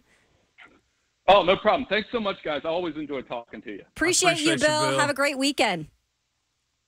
Man, good conversation with him I said, he touches on everything. So some good insight there. I thought that was also interesting about the addition of maybe FSU more so to the Big Ten than the SEC. But he is right. Greg Sankey has been very vocal on, we don't want to just expand to expand. Yeah. And I think that the process of getting into the SEC is going to be a lot more detailed, more so than it is the Big Ten at this point. So that was a good point by Bill. It was, man. And I didn't realize that's why Cameron Brink went to the WNBA. Yeah, I did not know that either. Yeah, but it makes sense. Especially if you got 2 road games within the same week, too. Sure. I think the women play on Sunday and, what is it, Sundays and Wednesdays? Is it Wednesdays? Yeah. Yeah. If I'm not mistaken. But it depends. What if you got to go to Iowa, like you said, and then, Iowa State the next week? The next couple of days.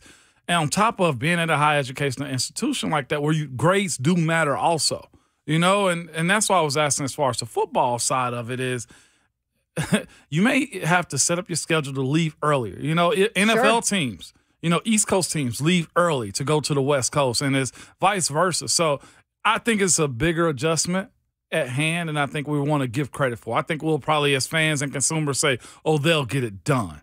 Well, we'll see what that looks like, and if it does impact recruiting and stuff like that. But that is a difference right there. And I'm telling you, for the young fellas, playing a football game and then having to fly back to the East Coast, losing all those hours, that's a different world right there. I'm telling you, I don't think it's going to be as easy of a transition as people think. And I'm not just saying that because I'm a former Pac-12 person. I really think it's reality, especially with some of these other Olympic sports that we've been talking about.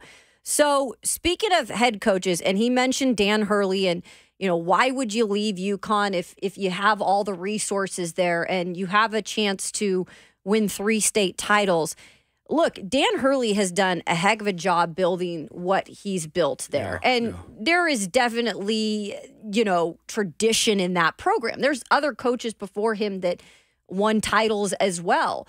But I love this mentality, and you brought this to us. We met yesterday after the show, and you said, I want you to listen to this conversation on Twitter. The Winning Difference is the X account for that. And just went into a little bit about his mentality on, although we're in the new age of like recruiting and how you coach a team, he's kind of an old school guy. There's measurable talents you have to have, right? The height, the speed, the skill set. But we spend a lot of time really focusing on the parents. The parents? Yeah, on the parents. Are they going to be fans while they're on campus of their son, or are they going to be, or are they going to be parents? Are they going to, hold them accountable, have an expectation that when something goes wrong, that it's not the coach's fault, that it's their son's got to work harder, he's got to do more, he's got to earn his role. We've got a real old school culture here of accountability. I'm an old school coach in terms of the tone I take with my players in practice, the expectations with effort, the focus on winning and we over me. Like, what does that mean? Have they played on 7 different travel teams? Have they transferred to 4 or 5 different high schools? When you talk to the parents in the recruiting process, are they constantly complaining about the coaches after a bad game, or are they, sending you a text or you having a conversation, where their son has got to do more, he's got to play harder, he's got to work on his skills. They tell on themselves, they drop hints, and you've got the wrong type of kind of people in that inner circle around your players, they'll sink your program. Ooh, wow. Those are some facts. I'm interested to what you think about this. You're a parent, first of all, with kids that are athletes, and you're at the high school level and a little bit lower right now for that. But this stood out to you. It did, because he put parents on notice. And he also put kids on notice, too, as far as like, look, I might not be for you. I'm here to tell you, we have a workers, grinders mentality here. I'm all about commitment and making you better. And as it stands for a guy like him, Dan Hurley, he's proven he can make you a winner. Savage told me earlier, he has a lottery pick, a first rounder on his team right now. You can come there and get right. Sure. It's not like you can't, but that conversation of parents and recruiting and kids is a hot topic in today's world where, again, travel teams, the coaches that run travel teams, how they judge kids and how they coach kids up and how the kids respond to them and stuff like that. I've heard it said recently, and even on the high school level, Kayla, to where I've seen people not want to deal with kids who are really good because of the parents. You know what I'm saying? And that also takes it to the next level. Like, that's one of the things I wanted to play it just because, like, Middle Tennessee is huge with travel basketball, baseball, football, 7-on-7 stuff, volleyball, softball. It's huge here. So parents, as we kick off these summer months, okay? The long summer months. Let's revisit back to Dan Hurley as we, support our kids, as we go through these hot summer days and this travel. Like, you're there for support and to help them be better. But also, if you got a coach that you trust, and to be hands off with them. And coaches, I charge y'all too, especially you travel coaches. You gotta coach. You can't just expect the kids to be better. That's one thing that Hurley also said too. Yeah. Is I'm here to coach you hard. I'm here to make you better. And I don't think a lot of these coaches on these travel teams do exactly that either. And, of course, the parents and the kids have to be on board with it too. But as we kick off this summer stuff and this basketball and, everybody's traveling around and getting recruited and stuff, I bookmarked keeping this Dan Hurley conversation because it's so rich, Kayla. I love it. And it was dope from a coach who's a friggin' winner that's saying this. And that's the thing. You can still win with an old school mentality sometimes. Yeah. You don't have to always be like, let it loose, like let the kids run the program. Them do it, right. It sometimes is okay to have that, and you can see winning Hell, Yeah. they did it back-to-back years. They might do it 3 in a row. So it's coming from the man himself, Dan Hurley. I thought that was excellent stuff. And you're right, something for parents to keep in and mind, I'm not too. attacking the parents. No, I'm not just at telling all. you, this is what coaches think. Absolutely. They recruit you too. You want to be a winner? Yeah. It's how to be a winner. Let your kid go. And that's even a testament to myself. It is. Mm-hmm. Like, all right, go do your thing. I trust you. Sure. Well, trust us to wrap up the show here as we return. We've got one final segment. We'll give a Masters update. Tiger Woods did finish his first round. Going backwards just a little bit. We'll give you the update. Tiger. Yeah, I know. That's coming up next on RKW here on 104.5 The Zone.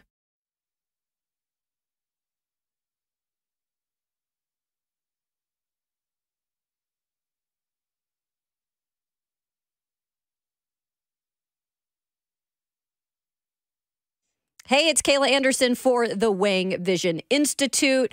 We always go in. We get our doctor's appointments every year, dentist appointments 2 times a year if you're really good at that. But the eye appointments, when it comes to your eye health care, that's probably not something that most of us do. At least I'll raise my hand and said I did not do it in like 20 years. And then finally, a few months ago, I decided to go into the Wang Vision Institute. They did the whole check on my eyes and made sure that I'm good for the future as well as right now. They also make sure that your skin is in check. And they're introducing the intense pulse light treatments right now. Really simple, non-invasive treatment, a photofacial treatment to be exact, rejuvenating the skin after sun damage. Maybe you're seeing those dark spots appear. This can help with all of that. They even out your skin tone in terms of this treatment, texture, as well as hyperpigmentation. So for more information on IPL treatments along with other services, you can visit wangvisioninstitute.com today. And speaking of your vision and talking about your eye care, you can also go online. They have a free online vision seminar, which is pretty cool. That's every Tuesday at 6:45 p.m. Just if you want to learn about more in terms of that instead of just going in right away. You can schedule your free consultation and your treatment today at wangvisioninstitute.com.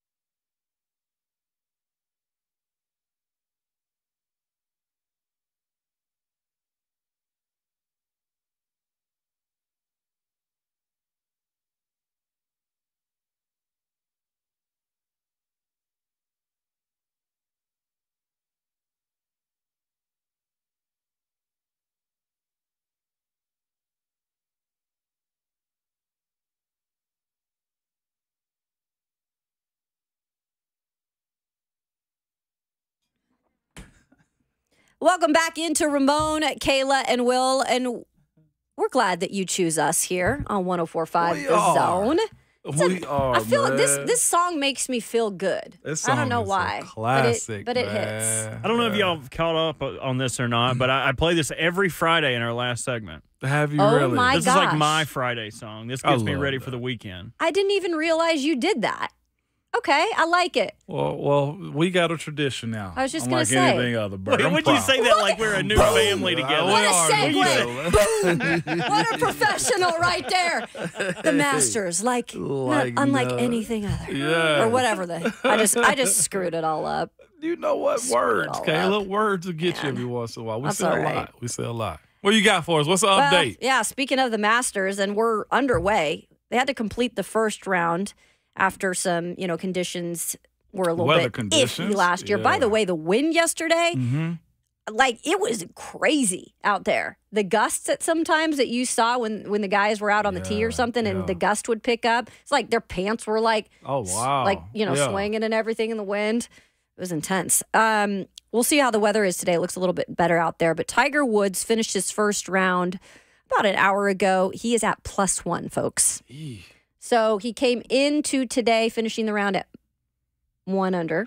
And now he's +1. So we'll see what he does in the second round. Come on, Tiger. Got to get it. Can I ask you guys a question about golf? Yeah. Why does everybody hate Bryson DeChambeau? I will answer that. I have no idea. Go ahead. First of all, I talked to my husband Travis about this yesterday because Bryson DeChambeau is leading the way at 7 under right now. Had a phenomenal round yesterday. He is known as the mad scientist. Right. I'm familiar with his antics about being juiced up, jacked up. The dude is the Hulk, essentially. So, like the Bruce Banner portion where he's a very smart guy. When he started his golf career, he was a skinny kind of dude, and then he transformed in this gym rat. Exactly. That's as far as I know as it goes with him. We knocking him for that? So, I think in the golf world, it is very traditional in the way that they do things sometimes in terms of the game. Like, when you change your putters and the certain things that guys decide to do individually, because it is an individual sport for the most part. Right. Sometimes it's scrutinized. And I think he came in as kind of the odd duckling. He came in very young.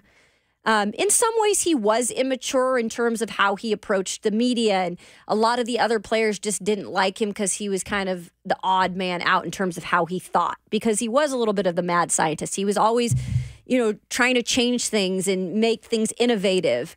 And with it being such a traditional sport, it's not always accepted like that. But I do think since going to the Live Tour, which he recently did, he's changed things up. He's become a little bit more mature in his approach of things. Okay. And now I think he goes in the direction of he's not going to probably be that odd man out as much anymore. Okay. And I think this is a growing up process that we saw even before our eyes yesterday in that first round. I mean, he played some really good golf, and I enjoyed listening to him after his round.